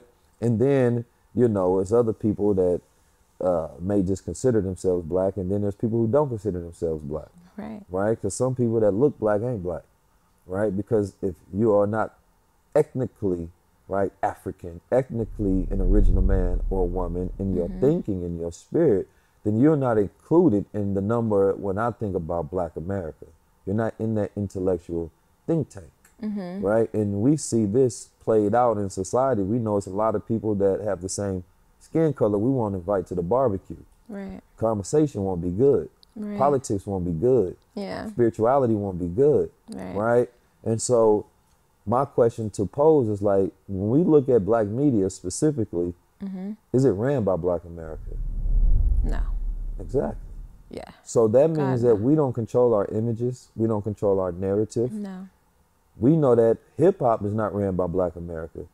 We don't control our sound. We don't own our sound. Right? The food industry is not controlled by Black America. We don't own our food. We don't grow our food. We don't control our food. The education system. So it would behoove me to be for and assimilate to society, because none of it is owned by me, somebody who look like me or think like me. Right. So that would mean that I am in this constant fight for representation and ownership and control of my own narrative, genius, thesis, ideas, and projection of ourselves on screen. Right. And the beautiful thing is social media, think about the first, like, I say social media really hit its like weird peak, because I think we're still in our peak, honestly. 2010 to like where we are now. So think about Twitter and when Instagram just first came out, like even before like the MySpace was cute, but it really started when we really started to have conversations. I remember being a millennial is great because we get a little bit of best of both worlds, right? Really spending nights and nights on Twitter, like not going to sleep because I'm on Twitter, having conversations because it's conversations, there's no imagery at that time. At that moment was when we were able to really start to control our narratives and really put things into place. But we had our issues, we have our things, which, whatever, we can't talk about the past. Dysfunctional family on Twitter. We got all the things, man. But there is another opportunity right now for us to do something about it, right? Why? It's because we know how to get to the bag now. It's not a secret. We know our power. We know how the world views us, but we also know how to maneuver. It just takes proper leadership and proper support to believe in leadership to get us to that next level, because we can do it. Yeah. It's very much so possible. Because again, we have all the pillars. It's just for us to really now come together and do that. And this is why I want more Black and brown people to have money, because at the end of the day, like, you're going to build a system and then we're human. Someone's going to fuck it up. But then we need more money to build it again. I hate when it's not fair, when there's one Black network and it fails and now all Black people are a failure, all Black television. Whack. That's why. We see Sam Bankman-Fried, and that's no indication on how white men handle finances. Oh, talk about it. I'm just saying. Like, it's not. Like, people are not going to be like, well, it's gonna slow down when it comes to crypto, it's going to slow it down for a couple years. But it's not going to change the face of, it's not. Oh my God, there's so many white men and women that mishandle money and create billion-dollar scams in history, but they never become the face of it. Yes, but the thing is, been a Black man. Oh my God. God dang. We got to stop looking at Black people as singular people. We are so different. The Negroes don't even be at the barbecue. They be messing up stuff in the first place. I don't even go to barbecues. We do cookouts over here. Yeah, if we not benefiting, then we definitely not. If we not a part of the solution, like if we don't benefit from it, how do we even get categorized as part of the problem in the first place? Yeah, and just it's all a mindset thing. And you know, we come from two different backgrounds, right? I could do something great. You could do something great. I could do something really terrible. You could do something really terrible. That don't mean the next person coming up can't look at our case studies. Because a person like me, I always think about modern Black girl. Modern Black girl, in the 2 years, we've done great work. But if I wanted to be the #1 brand on this planet, I could have. I could have, easy. But what do you want? Right? What is the goal? Do you want to just be the #1? Or do you want long term? Right? Do you want to build other modern Black girls up, or do you want to build yourself up? And what is the goal? How do you do it properly? There's people there in place, right? And a lot of times, sometimes I feel like we get a little money and we stop looking. And I think that's what happened to a lot of our leaders. They get some money and they feel like the money makes them worthy or intelligent, and like they know it all. When in hindsight, nah, babe, you got to sit back and you need to pay attention. These fools, they just rich idiots. They don't know nothing besides one this is, everybody know me, man. I'm gonna say what I'm gonna say. I'm gonna be who I'm gonna be. It is very few Black men that actually have that are influencers today. They make, and I'm not gonna name particular industries. I don't want nobody to feel a certain way, but they can feel however they feel. You understand me? Because I'm still Big Keys. But the reality of it is that, men get jealous of each other when they know another man has capabilities that they don't have and they can't compete with, right? And that jealousy is the factor of, I wish I had that, I don't want him to have it. Right. You want to replace this person. Right. So it's literally wanting to be that person and not wanting that person to be themselves, right? And it's the unfortunate reality, because I was taught about Black God protocol by my brother Dr. Wesley, which is his idea about that we all have different frequencies, right? Just like different spectrums of light, but we all add, right, to the full spectrum of color in the universe. Right. And so we bow down to each other gracefully upon the things that you can do that I can't do. We never headbutt each other. There's never no issue. There's never no problem. But we get to this point where we start doing compare analysis upon each other, and we can't be happy with our gifts and our skills, right? And so I don't have any expectation on some of these brothers or sisters to be high intellectual leaders. Sometimes need them to just play their role, right? Because otherwise you're going to try to play a role that you can't compete with. Now you're jealous of the person that's doing their job better, when it was never something that manifested in you in the first place. So you can never try to do a good thing from a jealous or envious, right, or bad intentful place. It's never going to work. The foundation of everything matters the most, because that's the integrity that it stands on. And so what we lack is proper foundation and integrity. First thing that everybody needs, like I said, is knowledge of self, right? Not knowledge of the world, not knowledge even of the markets first. You have to know thyself. Right. That's going to help you in the markets. That's true. If you know yourself very clear, like one thing in my coaching sessions I teach the students is about like understanding your human design. You need to, we even teach them everything to life path numbers, to personality types, to, right, your type of intelligence. Are you a deductive reasoner, abductive? Like, I need you to have a complete file on yourself. Yeah. To where you can know every aspect, like the CIA and the FBI put it together and handed it to you. You understand me? Now you are able to draw from this understanding of why you do things, right? Understanding the why is the key component in understanding yourself. We don't do things on an operation of autonomous just for randomized order.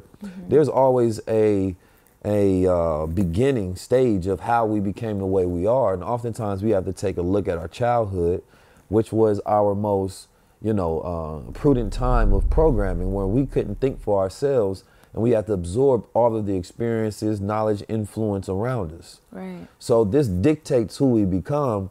And then we fight not to change that person because we protect what we are, not wanting to become more sometimes. So people fight against change, whether it's good or bad, because they think they protected themselves, right? Instead, you have to allow yourself to grow, right? You have to allow yourself to evolve. And this is the thesis that I try to get people to understanding, that your old self is this place that you can always graduate from. Absolutely. Right? You don't protect that grade level, right? You go from 12th, then you go to college, then you get your master's degree, and then it's a lifelong education process. There's nobody I don't believe in reaching your peak. You understand me? I believe that you reach a point where you start to limit yourself based on realistic thinking, that I've done enough and I can't go any further. But I don't believe in peaks. The universe is continuing to advance in infinite ways, where light is reaching places, and the human being, it was saying that our knowledge is like a ladle in the ocean, and a ladle is like a small little spoon. If you was to pull a little bit of that from the ocean, that's about our knowledge. But the ocean of knowledge out there that exists is infinite, right? It's so like with finances, this is really, for me, like it's really super key. And I get in trouble with the political organizers and activists about this, because I truly think that economics is the most important. Economics and education is the most important things to focus on, right? And we've tried all those other things a lot. We did. We've plastered them on media. We spent millions of dollars in budget, hundreds of millions of dollars in budget to see if that works. But the aggregate efficiency is very low. Right? The outcome of it has always been low. So I'm an effective thinker. How can we do the best thing? Right. Not the thing that's even working, but is there a better way to do it? And so everybody knows that, but their checks are connected to the way that they're currently working. Right. So they can't switch over a business model, because then their lifestyle is in jeopardy. Right. So the persons that's supposed to be fighting for Black America is compromised based on their financial situation. So they can't teach you finance because it's not, financially profitable for them. So that's the danger of us being reliant, right, on an old system which doesn't allow us to create our own. It's all, when you were talking, one word that just came to my mind, actually two. Scarcity mindset. That's all that it is, from ourselves, with others, with everything. Yeah, hey, listen, y'all, I'm so excited. I'm gonna be honest with you. I done had this product for a while, right? We already had smart moss, but we start adding gold powder to it, right? So, like now, before interviews, I've been popping these smart moss golds, and it gives me like this very calm but focused energy where I can feel myself like thinking. I can feel my brain tingling up there. You understand me? And I'm gonna be honest, I've been taking the gold water. I take that faithfully, right? But what I learned to do now is I take the Smart Moss Golds, has the lion's mane in there, right? And it got that gold powder and of course the sea moss and everything. But it's gonna hit you with a nice charge in your brain and increase that memory, focus. It's a nice nootropic, right? So if you're about to do some strenuous psychic activity, right? utilizing mental energy, you want to be on that smart mouse gold. This is the reason that I be able to articulate the way that I do, because my brain processing speed never slows down when I'm tapped into the smart mouse gold. So you got to pop a couple rounds before you go. Like, I'm heavy on this. Everybody know Gold Water, but Gold Water is a corporation.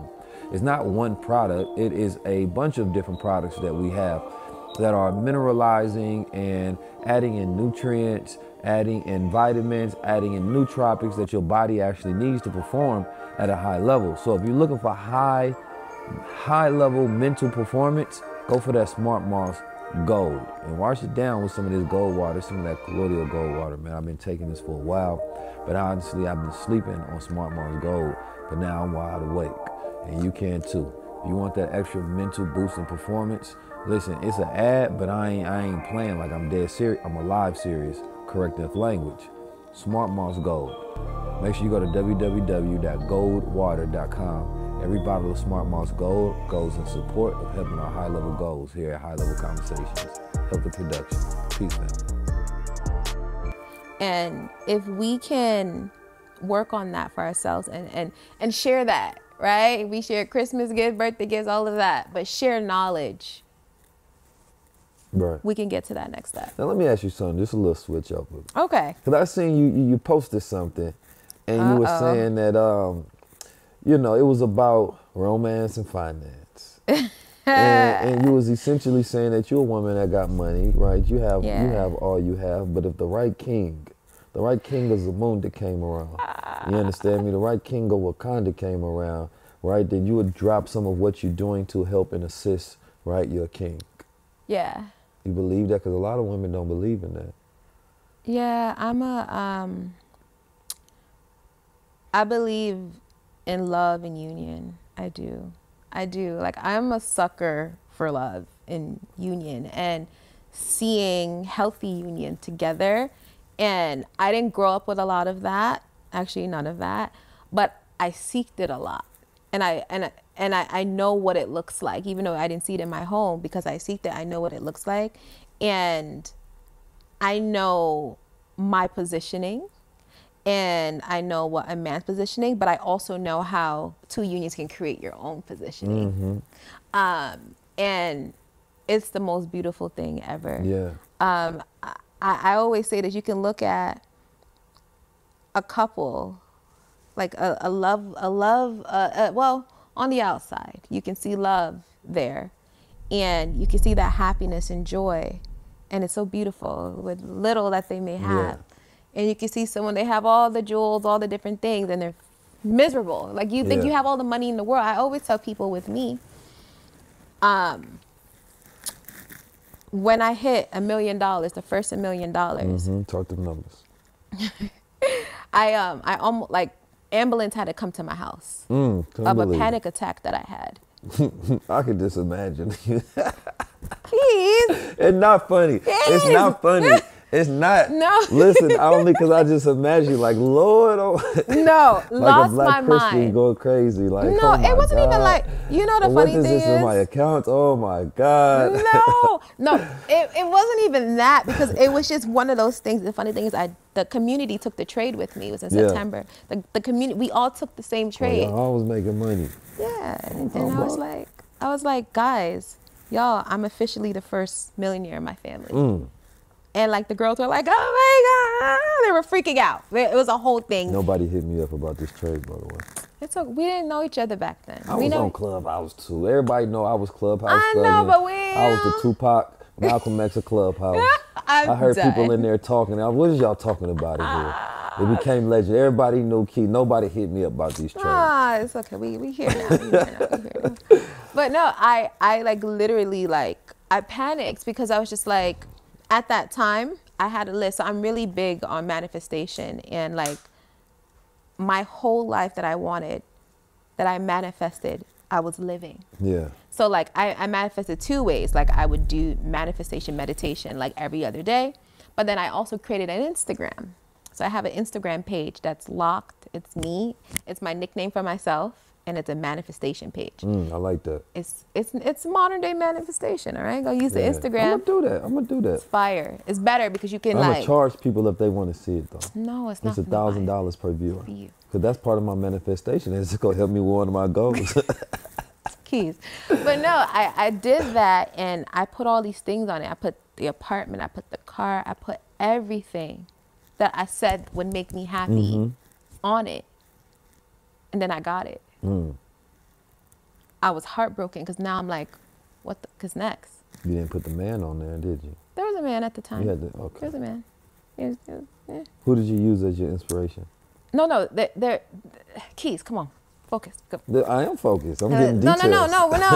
We can't talk about that. But there was a guy. I had it all. And there was definitely men. There was intimacy. There was body stuff. Everything was there. And I was miserable. I was so unhappy. And I was just like, it made me think about death. It made me think about like, damn, like I had no one to really talk to fully about that, or that I felt safe to talk to about that. Those people talked about, I didn't feel safe. And in that moment, it made me realize, okay, what's really important to you? Yeah. Because you thought the car was, okay, you got the car, the house, the status, all that, you got it. But what's really important to you? Love was number one on that list to me, just because of like who I am as a person. Like I love, I'm gonna say I love love, but I love connecting. I love little moments. I love intimacy. If the right man comes into my life that I feel like, okay, you can come into that's a big position to be like, oh, you like, think about it. Be like, that's 19 Keys' girl. I know, it's a big thing. That's his girl, like, and the whole world sees it. I'm sorry, like I love love so much that I want to guard that like a baby, right? Like my newborn baby. Like I ain't trying to, unless the union is strong. You know, the kids got to grow up a little bit, and then you can show your baby to the world. Like that's relationships. Well, let me ask you though, how much money he got to have? Keys. It's not about money to me. So it's he not can about. Be broke? It's not. No. You got to have. What do you love to do? Right. So, and what you love to do has to provide some form of funds. I mean, well, let's say he likes to skate. He loves to skate. A skateboarder. You better be the best skateboarder. Why he gotta be the best? Because you love it. I love what I do, and I'm one of the best at it. You know, some people they reach a ceiling at being great at certain things, and maybe he's the best mediocre skater. But you just fell in love with the person. You just like the personality. Cool person. It's just vibes. But you know what? But he makes $30,000 a year. But I'm the cheat code though. Dating a girl like me is a cheat code because I know how to. You gonna get him to invest that money. I'm the money. Okay. Money will never be an issue with me. Okay. I'm actually getting your spin on this. I'm liking this. So you saying that the brother come in, okay, his finances is not at peak. You understand me? But he making a little $30,000 a year. Let's say $29,919 per year at the taxes. Now, let's say that out of that, right? Because y'all can't live together because he can't pay the rent or even have the rent, right, with his income. So y'all will have to live separately, and you will have to actually help him get his finances up to a level where he can actually chip into the relationship. But I need to because I need to understand, because is he taking care of himself? He's taking care of him on that salary. He doesn't need much, you know. Little skinny guy, he don't even eat that much. No, Keys, come on. He fasts on Sundays. Listen, no Chick-fil-A, nothing that. If under whatever salary that this man he has, if he's living comfortable, and I like his comfortable, because again, everybody's comfortable is different. I don't have to like your comfortable, right? But I like your comfortable, and your comfortable makes me comfortable. But I know there's ways that I can elevate that. I'm okay with that. You understand? So you gonna repaint the apartment, get the new car, all that stuff. If he's okay, no, because I'm not. Again, it's what is our union? Like, is that okay with you? It's really what we define. Being an elevator. Could we elevate in different ways? Money's not the only way of elevation. It's so funny. I had an argument with a guy recently about this, where he felt like the only way, and I was like, give me a hug. I was like, give me a hug. Because I was like, let me hug you for a second, because he literally felt like the only way he could really add value in a relationship is being able to put food on the table and money. And I was like, that's all you think you bring? Yeah. That's it? I was like, give me a hug. Because that's not what Unfortunately, that's the way men are programmed to see their value in society. Right. And a deeper unfortunate reality is that women are, not all women, of course, but the societal narrative is that women are fighting for the 1 to 2% of men in the world, right? Which are the ones that make $100,000 to $200,000, which leaves the rest of the 98% of men being treated like they bums, right?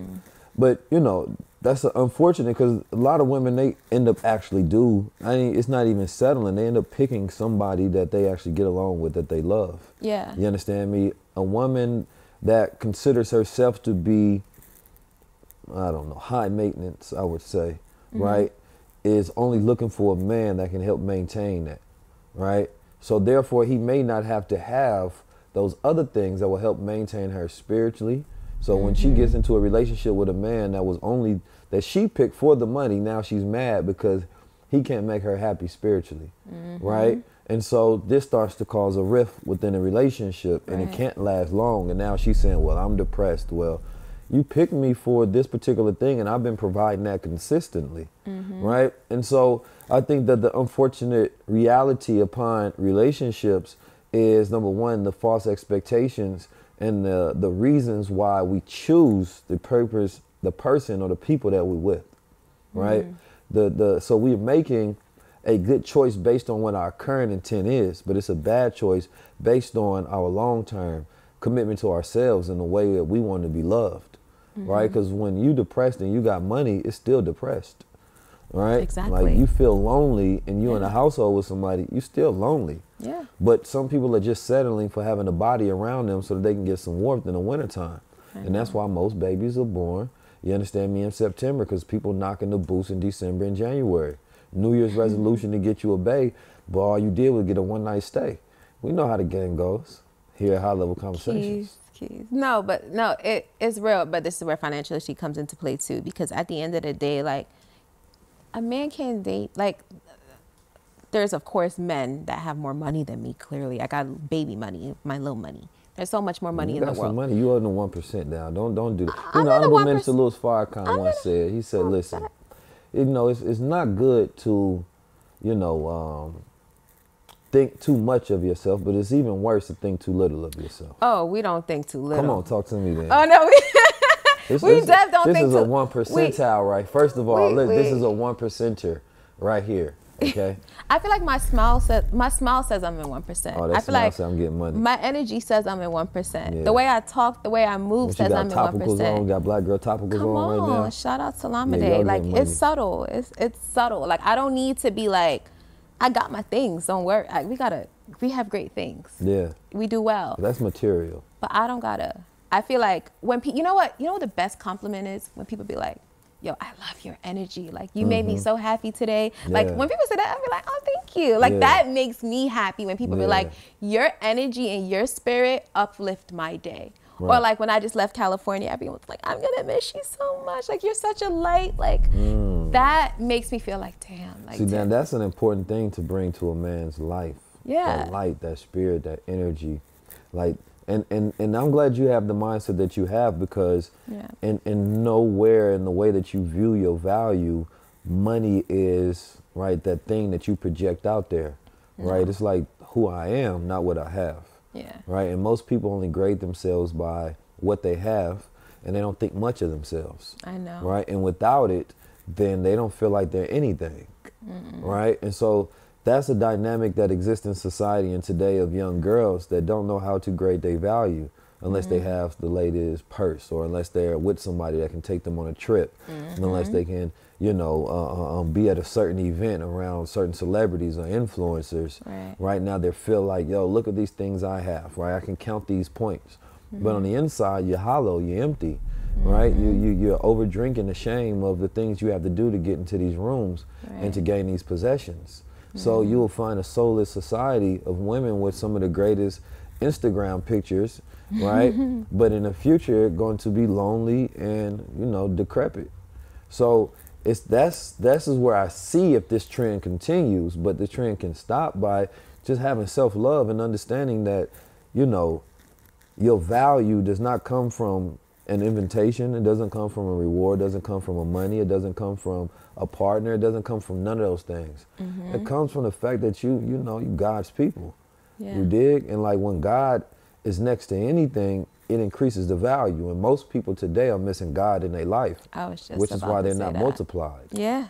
It really does come down to spirituality and what you connect to. A lot of, unfortunately, the church has hurt Black and brown people real hard. I might say it might have hurt us more than like the crack of midnight. Like, okay. I'm sorry, God, forgive me, but it did because of. So you God understand He ain't even got to forgive you. I know. I'm just saying, no, because when you say stuff like that, it's like. No, that's man forgive me. That ain't God. God already get you. No, it's real. Because like the communities we created in church, a lot of Black people, when they walk into a church, they hurt. They hurt. I hurt sometimes when I walk into a church because I understand what the church did to me, you know? Explain this, you're getting somewhere deep. So like, unfortunately, we made church become people versus spirit, right? We were supposed to go into church, and I did that. And that's why I'm getting back as an adult. But a lot of times getting to that, walk into a church was the people, the pastor, the bishop, you know, my mama friends or auntie, whoever. And the people became the church versus like stripping that all away and connecting straight to God. But unfortunately, church becomes a business, right? And the business of it, and it because the whole world was attacking us or still attacks us, we went to church for the safe place. And remember, the church was supposed to be the one safe place for for everyone. But it was such a staple in the Black community. If we can't go to church, where the hell can we go? That's what happened. Right. And that's what happened to me. Or like some of the most holiest people I know in church, when I don't see them doing well, I'm like, this can't be the same God. Come on now, you talking to me, sis. This can't be the same God. You want me to praise this God? I'm sorry, this God they look a little bit more happy you're praising this God over here. But that's not it. That's what happened to a lot of Black and brown people when in hindsight, church is within yourself. Now, church was supposed to be that safe place. And unfortunately, I think now we're rebuilding that. And I think social media is helping and internet is helping because we're able to create now churches with, I know young millennials that literally is friends. We go to a friend house and we're going to put it on YouTube. We got our favorite pastor and we're going to watch church together. They're going to open up the Bible, whatever they believe in. And now we're creating our own safe places. But back then we didn't have that freedom. So that's what happened where there was no safe place anymore for Black and brown people. But now we're learning to find that within ourselves. Because for me, now I'm more open to going back to church because I understand now. It took a minute, and God found me though. I'm gonna be honest. God seeked me out many times to let you know, like, I'm here for you, and because God shows up in different ways for different people. I always say, like, who are you to tell someone they don't got God in their life? How you know how God show up in that person's life, right? Because it could be through meditation. It could be, sometimes I feel like God could shows up in some of the work that you're doing. In the way, it shows up in so much different ways. Who are you to tell me I don't got God in my life? And the most important thing to do, the number one thing I feel like anyone should do is find out how God shows up and talks to you. And I feel like for me, the moment I found out, my whole life changed. Like I became, I would say my intentional God journey really started in like 2019, where I found I was so lost, I was so broken. 2016, one of my close friends, best friend at the time, gunned down in front of me. Broke my heart. It took everything. I've never seen this ever in my life before. To see it happen, I didn't know. Like maybe 2-3 months after it happened, my whole life was different. When I say like I had some of the best moments of my life in that time happen to me after that moment, I couldn't internalize it. I couldn't internalize why she got gunned down and not me. So it was dealing with that. Survivor's remorse. Oh my gosh. I couldn't understand why all these beautiful things were happening after this terrible thing happened. Like, I couldn't process it, and I didn't know it was it was messing with me bad. It was, oh my God. I couldn't process. Everything was just heavy. Like, everything was just too much for me. I had to turn to God. Like, really just like, listen, I don't know if you hear me, but I need you. I need something. Please. Like, you kept me here for a reason. Why the hell am I here? Right? Like, and at that time, I was all over the place. Like, there was no, like, I had a degree in computer science, but I was throwing fashion week parties, but I was also working in hospitality, but I was like doing websites on the side. Like, I was just doing too much. And I was just like, this makes no sense. Like, what? I don't have any structure, My best friend at the time, 2016, she was so into the church. Like, into the church. She was just like, you in this fashion week parties, all this demonic shit, I can't hang out with you, babe. Like, but this was my best friend. So I was like, I'll go to church with you. Okay, you know, that's my best friend. And for me, like, my friends were my family. Like, I from very young, I created my own family. So, like, the people in my life, a lot of my people in my life I've had for a long time. And she was a part of that. And she brought me to a church with her. It's a small church. It's probably like 30 people in that church. And let me tell you, these people were prayer. They were Christians, but they would pray. Oh my gosh. I seen some stuff in that church. And the pastor was a prophet. And at that time, I didn't know what prophet was. What's a prophet? Is that a psychic? Like, what is a prophet? Because I didn't know, because I completely shut down church, you know. And 2016, he said to me, he was like, he literally picked me out. He said two things to me. He was like, the devil uses the mirror to attack you. When you look in the mirror, just know you're beautiful. Like, you know, just know that you're beautiful. And at that time, I was going through, my body completely changed. I went from the skinny mini girl to, like, my hormones, everything kicked in late. I blew up, like, everything. Like, maybe gained like 40, 50 pounds, blew up. So he just like, don't, like, you're beautiful. He told me that. And he said, you're going to be, he kept saying, you got to go back to school. He said, you got to go back to school. You're going to be a teacher. He kept saying that to me. This is 2016. And I was like, I don't know what he talking about. I don't got patience for no one, barely patience for myself. I ain't gonna be no teacher. Shut him out. This is 2016. And I was just like, girl, I don't know. But in that moment, even though I didn't listen to the prophet, I felt safe. And I started praying more, and I started going on YouTube. I'm such a millennial. YouTube, like, how do you connect more with God?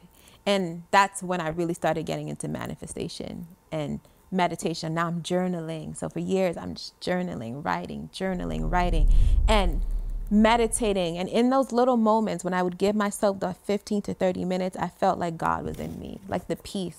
Like, I would literally, like, run home. I want to go meditate. Like, literally, because the outside world was just so crazy that, like, I just wanted that moment for myself. And that's how I operated for like 3 years until Clubhouse started, where I was investing. I had these things going, and, you know, Clubhouse, how it started for me, I just kind of like, I had no intention to start a brand. I was good in investments, but I wanted to start a candle line and a fragrance line, because I love fragrance. I love when people smell good. And I wanted to create imagery off of these different, like, perfumes and, like, colognes that I was going to create. Yeah, create, like, do whole the money candles. You know, all the things. Like, it was going to be great. Like, I met with chemists. I had smells, scents. I had it all. But then Clubhouse started, and I was just like, I saw these conversations. I'm always the one to stick up for myself or stick up for someone else. So that's how I started getting on these stages and talking about money. Because I'm like, I ain't go to school for all of this, but I know what I've been doing, and it's been working. So I don't know what y'all talking about, but it's not working. And literally things would happen. I'll be like, oh, the market is going to do this because A, B, and C. And all these Wall Street guys would say, actually, no, it's going to do this. And I'd be right. Yeah. And they'd be like, who the hell is this girl? And eventually the girls, like black women, just started to see, like, because the hip hop community was just getting too heavy, was getting crazy. So now stock and investment rooms, people were starting to look. And I would be on these stages like, listen, y'all, I just know what I know, right? I know what I know what I've studied, and I know this works. I created my strategy, and I'm winning. Like, I'm good, right? At that time, I didn't even hit $1 million, but I know that wasn't working anymore. I had enough money to fund my line, and I'm happy here. Mm-hmm. I'm happy here. I'm good. And the most freedom and peace I've ever felt. That's beautiful. It happened in Clubhouse. And, you know, it was one of those things where the girl said, like, I remember, she was like, Tiff, you need to start your own. You need to teach us. And I said, me? I was like, I don't know about this. I'm not qualified. I don't know. I can't do this. I'm like, I could teach you what I know. I know the basics. I could tell you what QQQ is, S&P 500. I could tell you how to purchase. I could do this. This is what I can do. They were like, bet, give us to us. First Clubhouse we did, 500 people. And I was like, oh shit. Met Shar. I was like, hey Shar, I think I need some help. We should do this again, you know? Met Shar in Clubhouse, which is my partner now in Modern Black Girl. Did the next one, 1,000. The next one, 2,000. There's like, start a club. Mm-hmm. And I was like, okay, I'll start a club. Yeah, I was popping. But here's the crazy part. In between all of this, me teaching on Clubhouse, I kept seeing 666. When I said that was the most terrified, because 666 to me, when I hear 666, I'm thinking God, I'm thinking devil, demons, death. Right. That's what I'm thinking. I saw it. I've never seen something so much in my life. Everywhere I went, it was enough to get my attention. And at that time, I kind of stopped meditating. I stopped because it was pandemic. Clubhouse is we were on Clubhouse 24. I was on Clubhouse all the time. It was trading, get up, Clubhouse. Like, that just was my life at that time. Research, Clubhouse, back. It was just, I stopped doing what I was doing, and I kept seeing 666, 666, 666 everywhere. And I was just like, I was scared to leave my house how much I saw it at one point. And I was like, okay, something is wrong. I was praying, and I felt like God just wasn't communicating to me how I felt. Like, when I was meditating, there was no more peace. There was none of these things anymore. And then on Clubhouse, you know how they had pastors? They had like all these little. I don't know. I want to listen to none of that.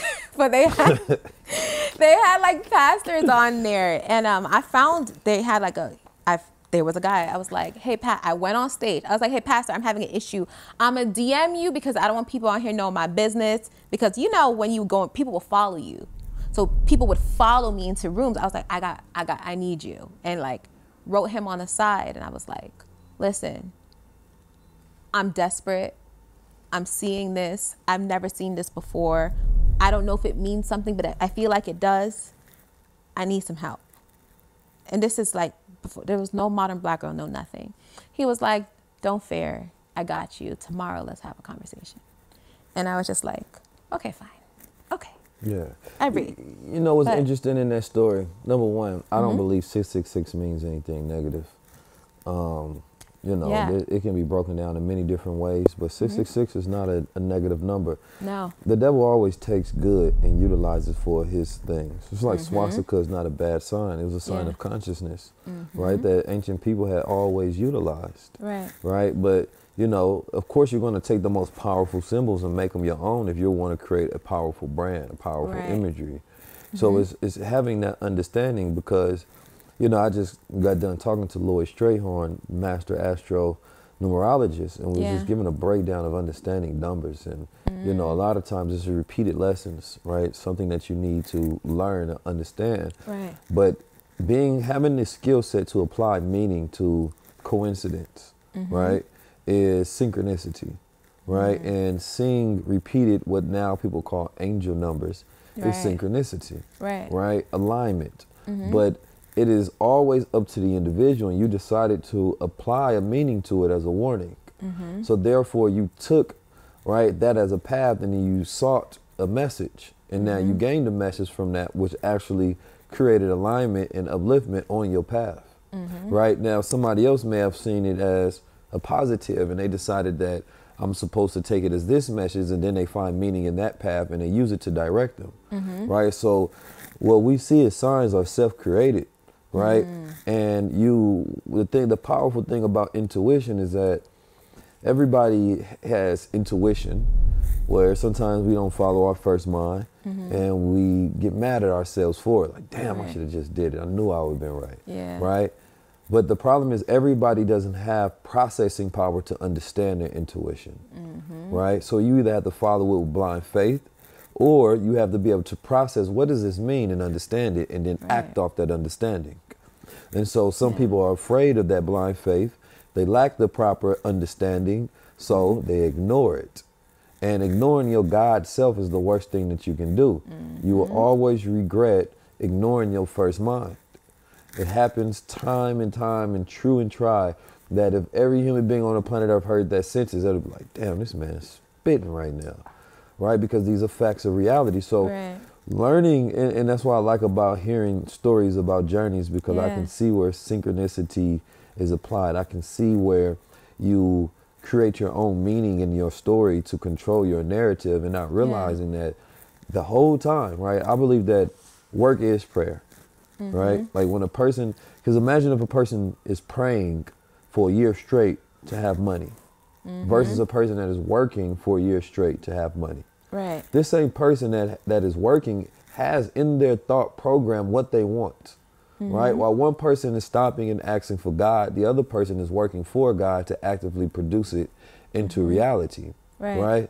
The people who get the least amount of things that they want are the people who do not work for it. Right? So I was always taught that work is better than prayer, but prayer is better than sleep. Right? So I want people to understand that concept, because that idea of working for what you want is better than begging for what you want.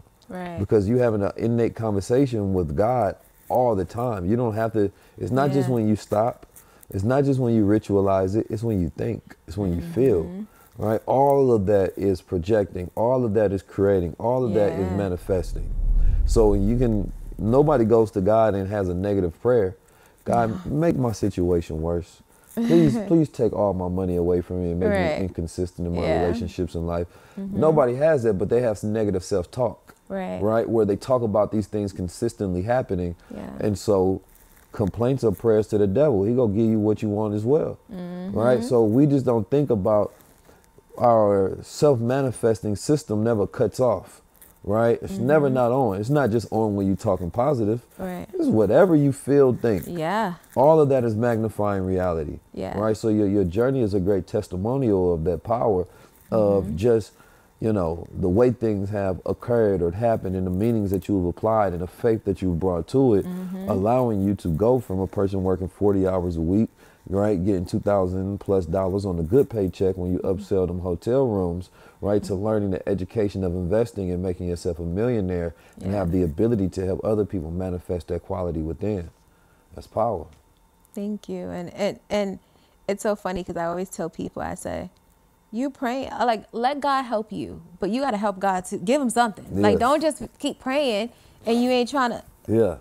And it's so funny because I never wanted to be a teacher. I always say I don't have patience for myself.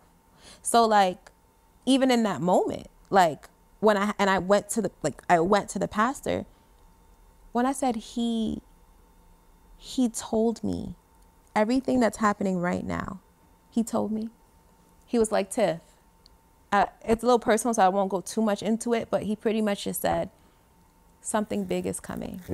He said, something big is coming, and I need you to heal your heart because you're about to be very influential to a lot of women, and you can't do it with a broken heart. Like, you can't go out there and lead women and not be pure, because you're going to share that out to the world, and we don't need any more. We don't need any more of that. What are you speaking? That's what he said to me. Hey, Big Pastor was over there dropping keys on you like 19. Darnell Craig. I'm gonna say his name. Darnell Craig. Darnell Craig, because he changed. Craig was brother. That was a good game. He prophesied to me that day. This was I didn't know Modern Black Girl. We never call it Modern Black Girl. So why did they call him a prophet though? So I know many people gonna be wondering, right? Because you know, depending on what school of religion that you come from, prophet is a big title. Right. So it's a man of God that God uses to pretty much tell messages to. Now, it's not something where like you can go to him and it's like, hey, I need you to prophesy to me. It doesn't work like that. It's like, if there's a message that needs to be told to you, and if you give yourself over to God or whatever religion, because I feel like there's prophets in other religions too, right? God is able to communicate with you and say certain things to you. And for me, I was open. My heart was open to God. I was open to learning and getting comfortable with this new relationship with God. And I think that's why that moment happened. Because again, the last time I met someone like that was in 2016. This is like what, almost four years later that, you know, that happened again. I was desperate. I don't know this man. I was like, I need something. I know this religion, I know I don't like it. So I'm going to just see and take faith. And that's what happened. And after that, I didn't see 666 ever again. And literally, I didn't see it again. I mean, of course, now, like whatever. But like, at that time, it went away. And my life literally completely changed. Everything. And in that moment, it made me know, stay consistent in prayer. Stay consistent with God. Keep your eyes open. Understand how God communicates with you. Because for me, like, I feel like God communicates with me through people, really. Like, a lot of times I'm able to look at people and hear people's story. And my discernment is insane. I talk about it a lot. Because I feel like I learn a lot of lessons and I'm able to take and I'm able to hear. Sometimes I'll be like, thank you so much. And they'll be like, why? I'd be like, God just said something. What you just said, God just communicated with me something that was really needed to me. And I'm like, thank you so much. And they're like, okay. I'd be like, all right, don't worry. Just know you did what you need to do. So I say all this to say that, like, once I figured out God's ways to communicate with me, sometimes there's certain messages that he gonna get to you if you're open to it. But you need to figure out what that looks like, right? Figure out, and again, it may not be this way. It could be many different ways. But you have to figure that out, because in that moment, my heart, I was so broken. There was so much going on. And I felt so alone. And in that moment, I don't really feel alone. You know, I never feel alone.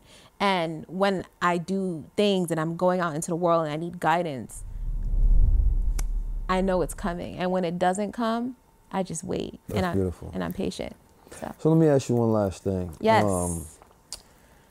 If you were to give young women today blueprint to set themselves up financially to become successful, what would it be? Like some tangible advice. Like what are some steps that they can start taking right now to start their journey of financial responsibility? Join Modern Black Girl. I'm always going to say that. You know, I got to. Okay, plug us up here. Join Modern Black Girl. But besides that, no, stop looking at money as like a game. It's not a game. Money is something that you can use to really build the next whatever you want in your life. And it's important, right?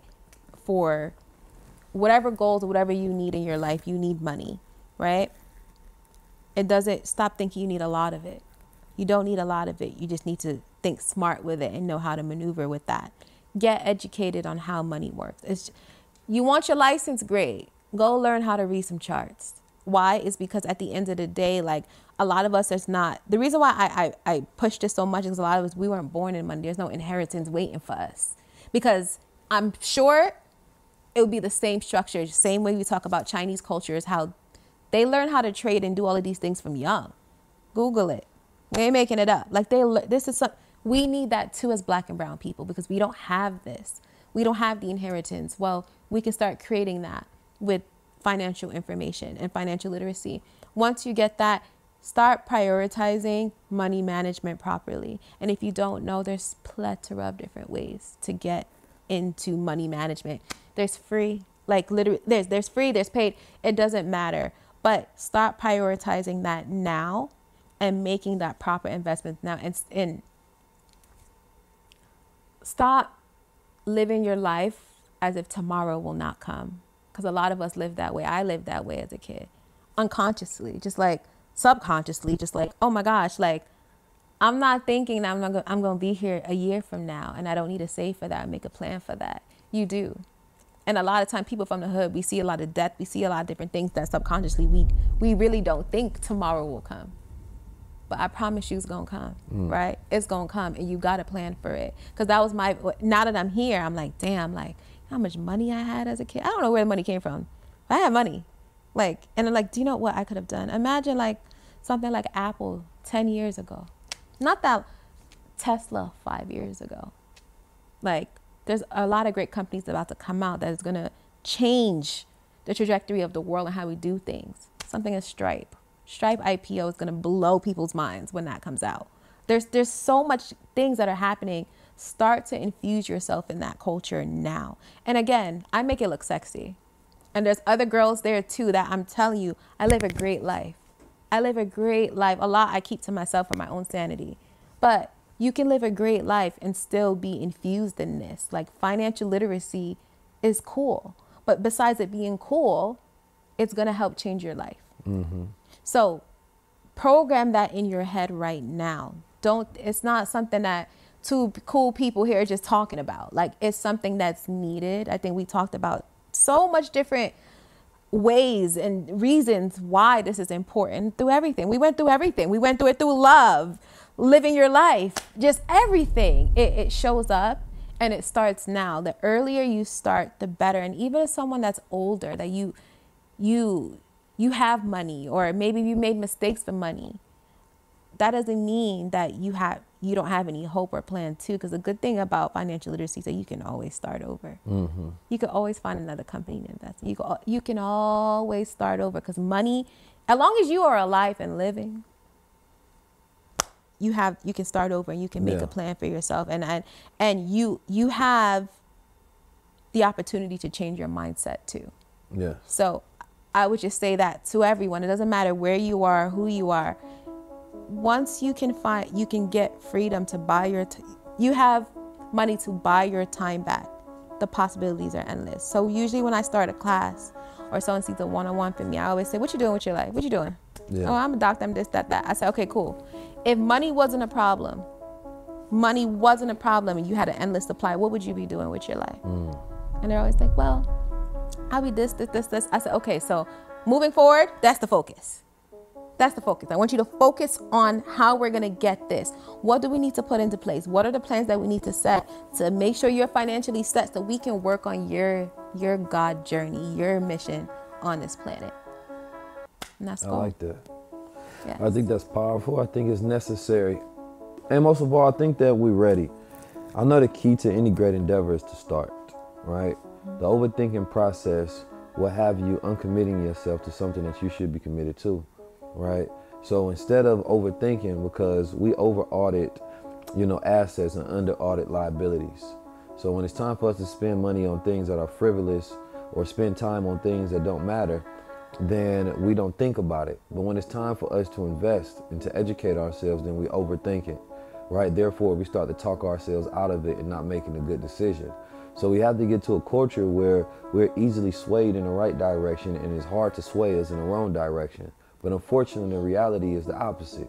You understand me? And now here at High Level Conversations and with you all, the High Level Society, we are all about projecting ourselves into the future at a higher level, right? Making sure that we are not of the statistic of those who are easily, fall into those statistics and numbers that have high criminal rates, high poverty, high diabetes, high everything just getting high. You know what I'm talking about? But low on funds. No, man, we talking about high levels. And I believe this good sister Tiffany J is a part of that high level society that's helping and usher a brand new economy of black millionaires for future generations to come. But more importantly, people that actually have the knowledge within their family so they can pass it on to generations to come. This has been your High Level Conversation. Appreciate you being here. Thank you. Tap in. 19 keys and this is High Level Conversation. Tap in with the God.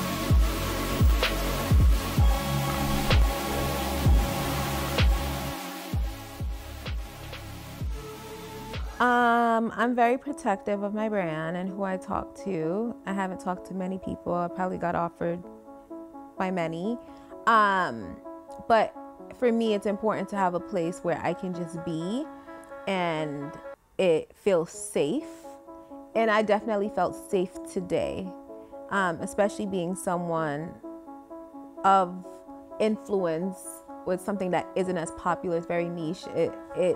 It's important to be able to say things freely and it not become misconstrued, or there's no alternative, motives when it comes to some of the things that is being asked of me. And I didn't feel that. And that was like one of my biggest things that I was nervous about. I was like, what are we about to give? But it actually worked out pretty good. So I was very comfortable and I'm very happy that I did it. No, the reason I chose Tiffany J for this episode because I've been watching her movement and I can tell that she has a genuine love for what she does, right? Like she is very passionate about certain things that she wants to see for the community and things that she don't want to see for the community. And I just seen an outspoken thing that she has that resonated with me because there's certain things that I see that I may want to point out. So for her trading community and the people that are under her leadership and her mentorship and her guidance, I believe that they have chosen the correct person. And I don't think that we have enough young women for society to look up to, right? Women that's out here that maintain their feminine, but take care of business. And I know I chose the right person, even just having a conversation with her, as the way that she talked about her journey, the way that she talked about love, black love, right? I can tell that somebody who has the right head on their shoulders and haven't allowed the world to determine their value, but know that they value based on who they are, right? And I think that that's the correct energy to have because there are too many people who grade themselves based on what they have versus their own character. I'm honored that this fell into my lap and that I'm here because it's actually something I've always wanted. I've always wanted to kind of have a girls group of some sorts, only child problems, so to be in this position and to do this kind of work that I'm doing that's so powerful that I know it's going to change and is changing so many lives. I'm grateful. It's a hard title to have, but I think I'm well equipped for it, and I'm just grateful and I'm thankful to be in this position. And we're just getting started. First 2 years was market research, right? And I had to take my time, but 2023, we're gonna go crazy. And I'm just very happy to be in this position and bring other little modern black girls on to continue this movement for generations to come, because it's all about legacy at the end of the day. So, yeah. Us seeing value in the average black man and woman is key, right? That we can't try to create these extremes in a culture of everything is built around the 1% or the 2% of our culture. Those people who make 100-something thousand, those people who have these extreme goals, those people who can do all of these things, these are literally a 1% of our culture. Everybody can't do that. And so we have to normalize, right, normalize the average person, right, their success, what that looks like to them.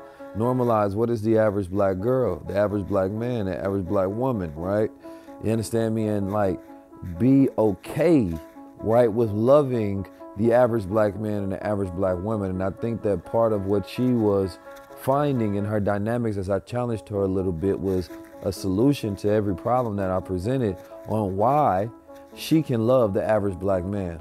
And I think that was masterful if you caught that during the interview. In the interview, I really talked about the money, how the money didn't make me happy. But what I didn't talk about was the fact that I noticed how much my appearance, how much it meant to me. And in a way, I never really wanted to say that, like, oh my gosh, my looks are so important to me, because it sounds so vague and I never want to be vague. I never want to be that girl. But in hindsight, it's like, no, actually it's true. Like, for the person that I am and how I need to walk into the room and how I need to show up for myself and for others, I got to feel confident in myself and in my own skin. And the weight that I had, I just couldn't be me. My smile wasn't pure. The energy I gave out wasn't pure because I didn't feel good when I looked into the mirror. And I'm okay to say I am not in the level of growth yet where I could look into the mirror and see beyond my looks. Like I want to feel comfortable in my own skin and be intelligent and all these things. And when I look in the mirror, I'm like, I'm comfortable with me. And there's no beauty standards. It's Tiffany standards or whatever I have for myself. So I lost the weight when I moved to California, because when I was in New York, I wanted something new. And then on the top of 2022, I said, California is it for me. And I want to go out there not feeling that big, heavy baggage.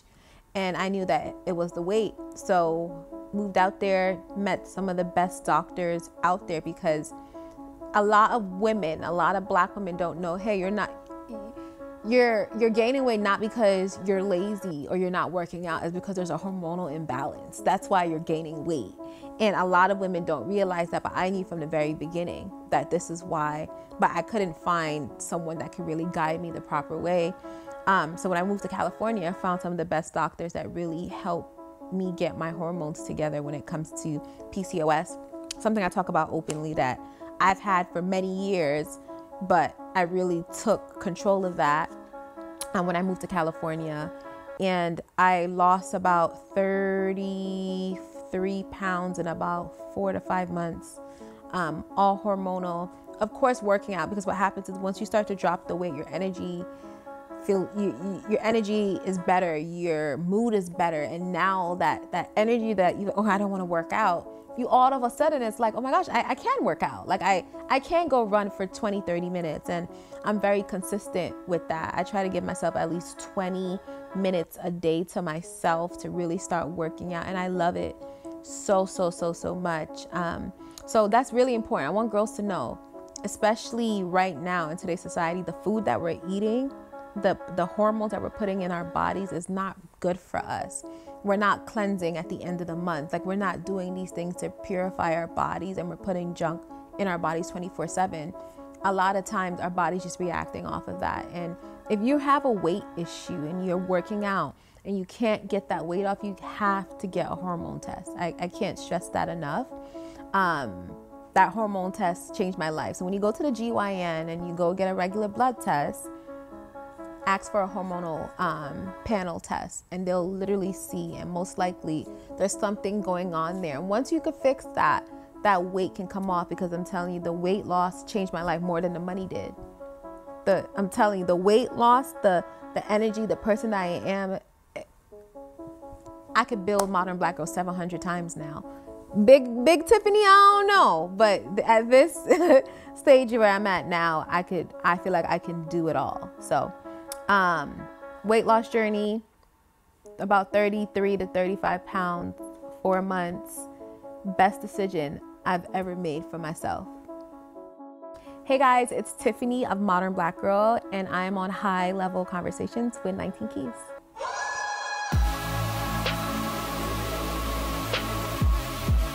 Am I the second woman on the show?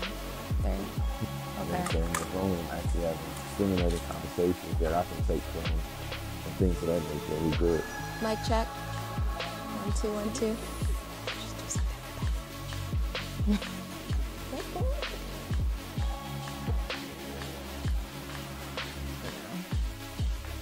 All right, we're ready. Oh my God. Oh, you're getting good, man. You're getting to the, you understand me? Come on, man. It's okay. I'll pick up there. Yeah, we all in the love life now. I know. You trying to make me drop a name out here? You know what I'm saying? You know. Come on. We like details on High Level Conversation. It ain't got to be details, but you know. It's a safe space.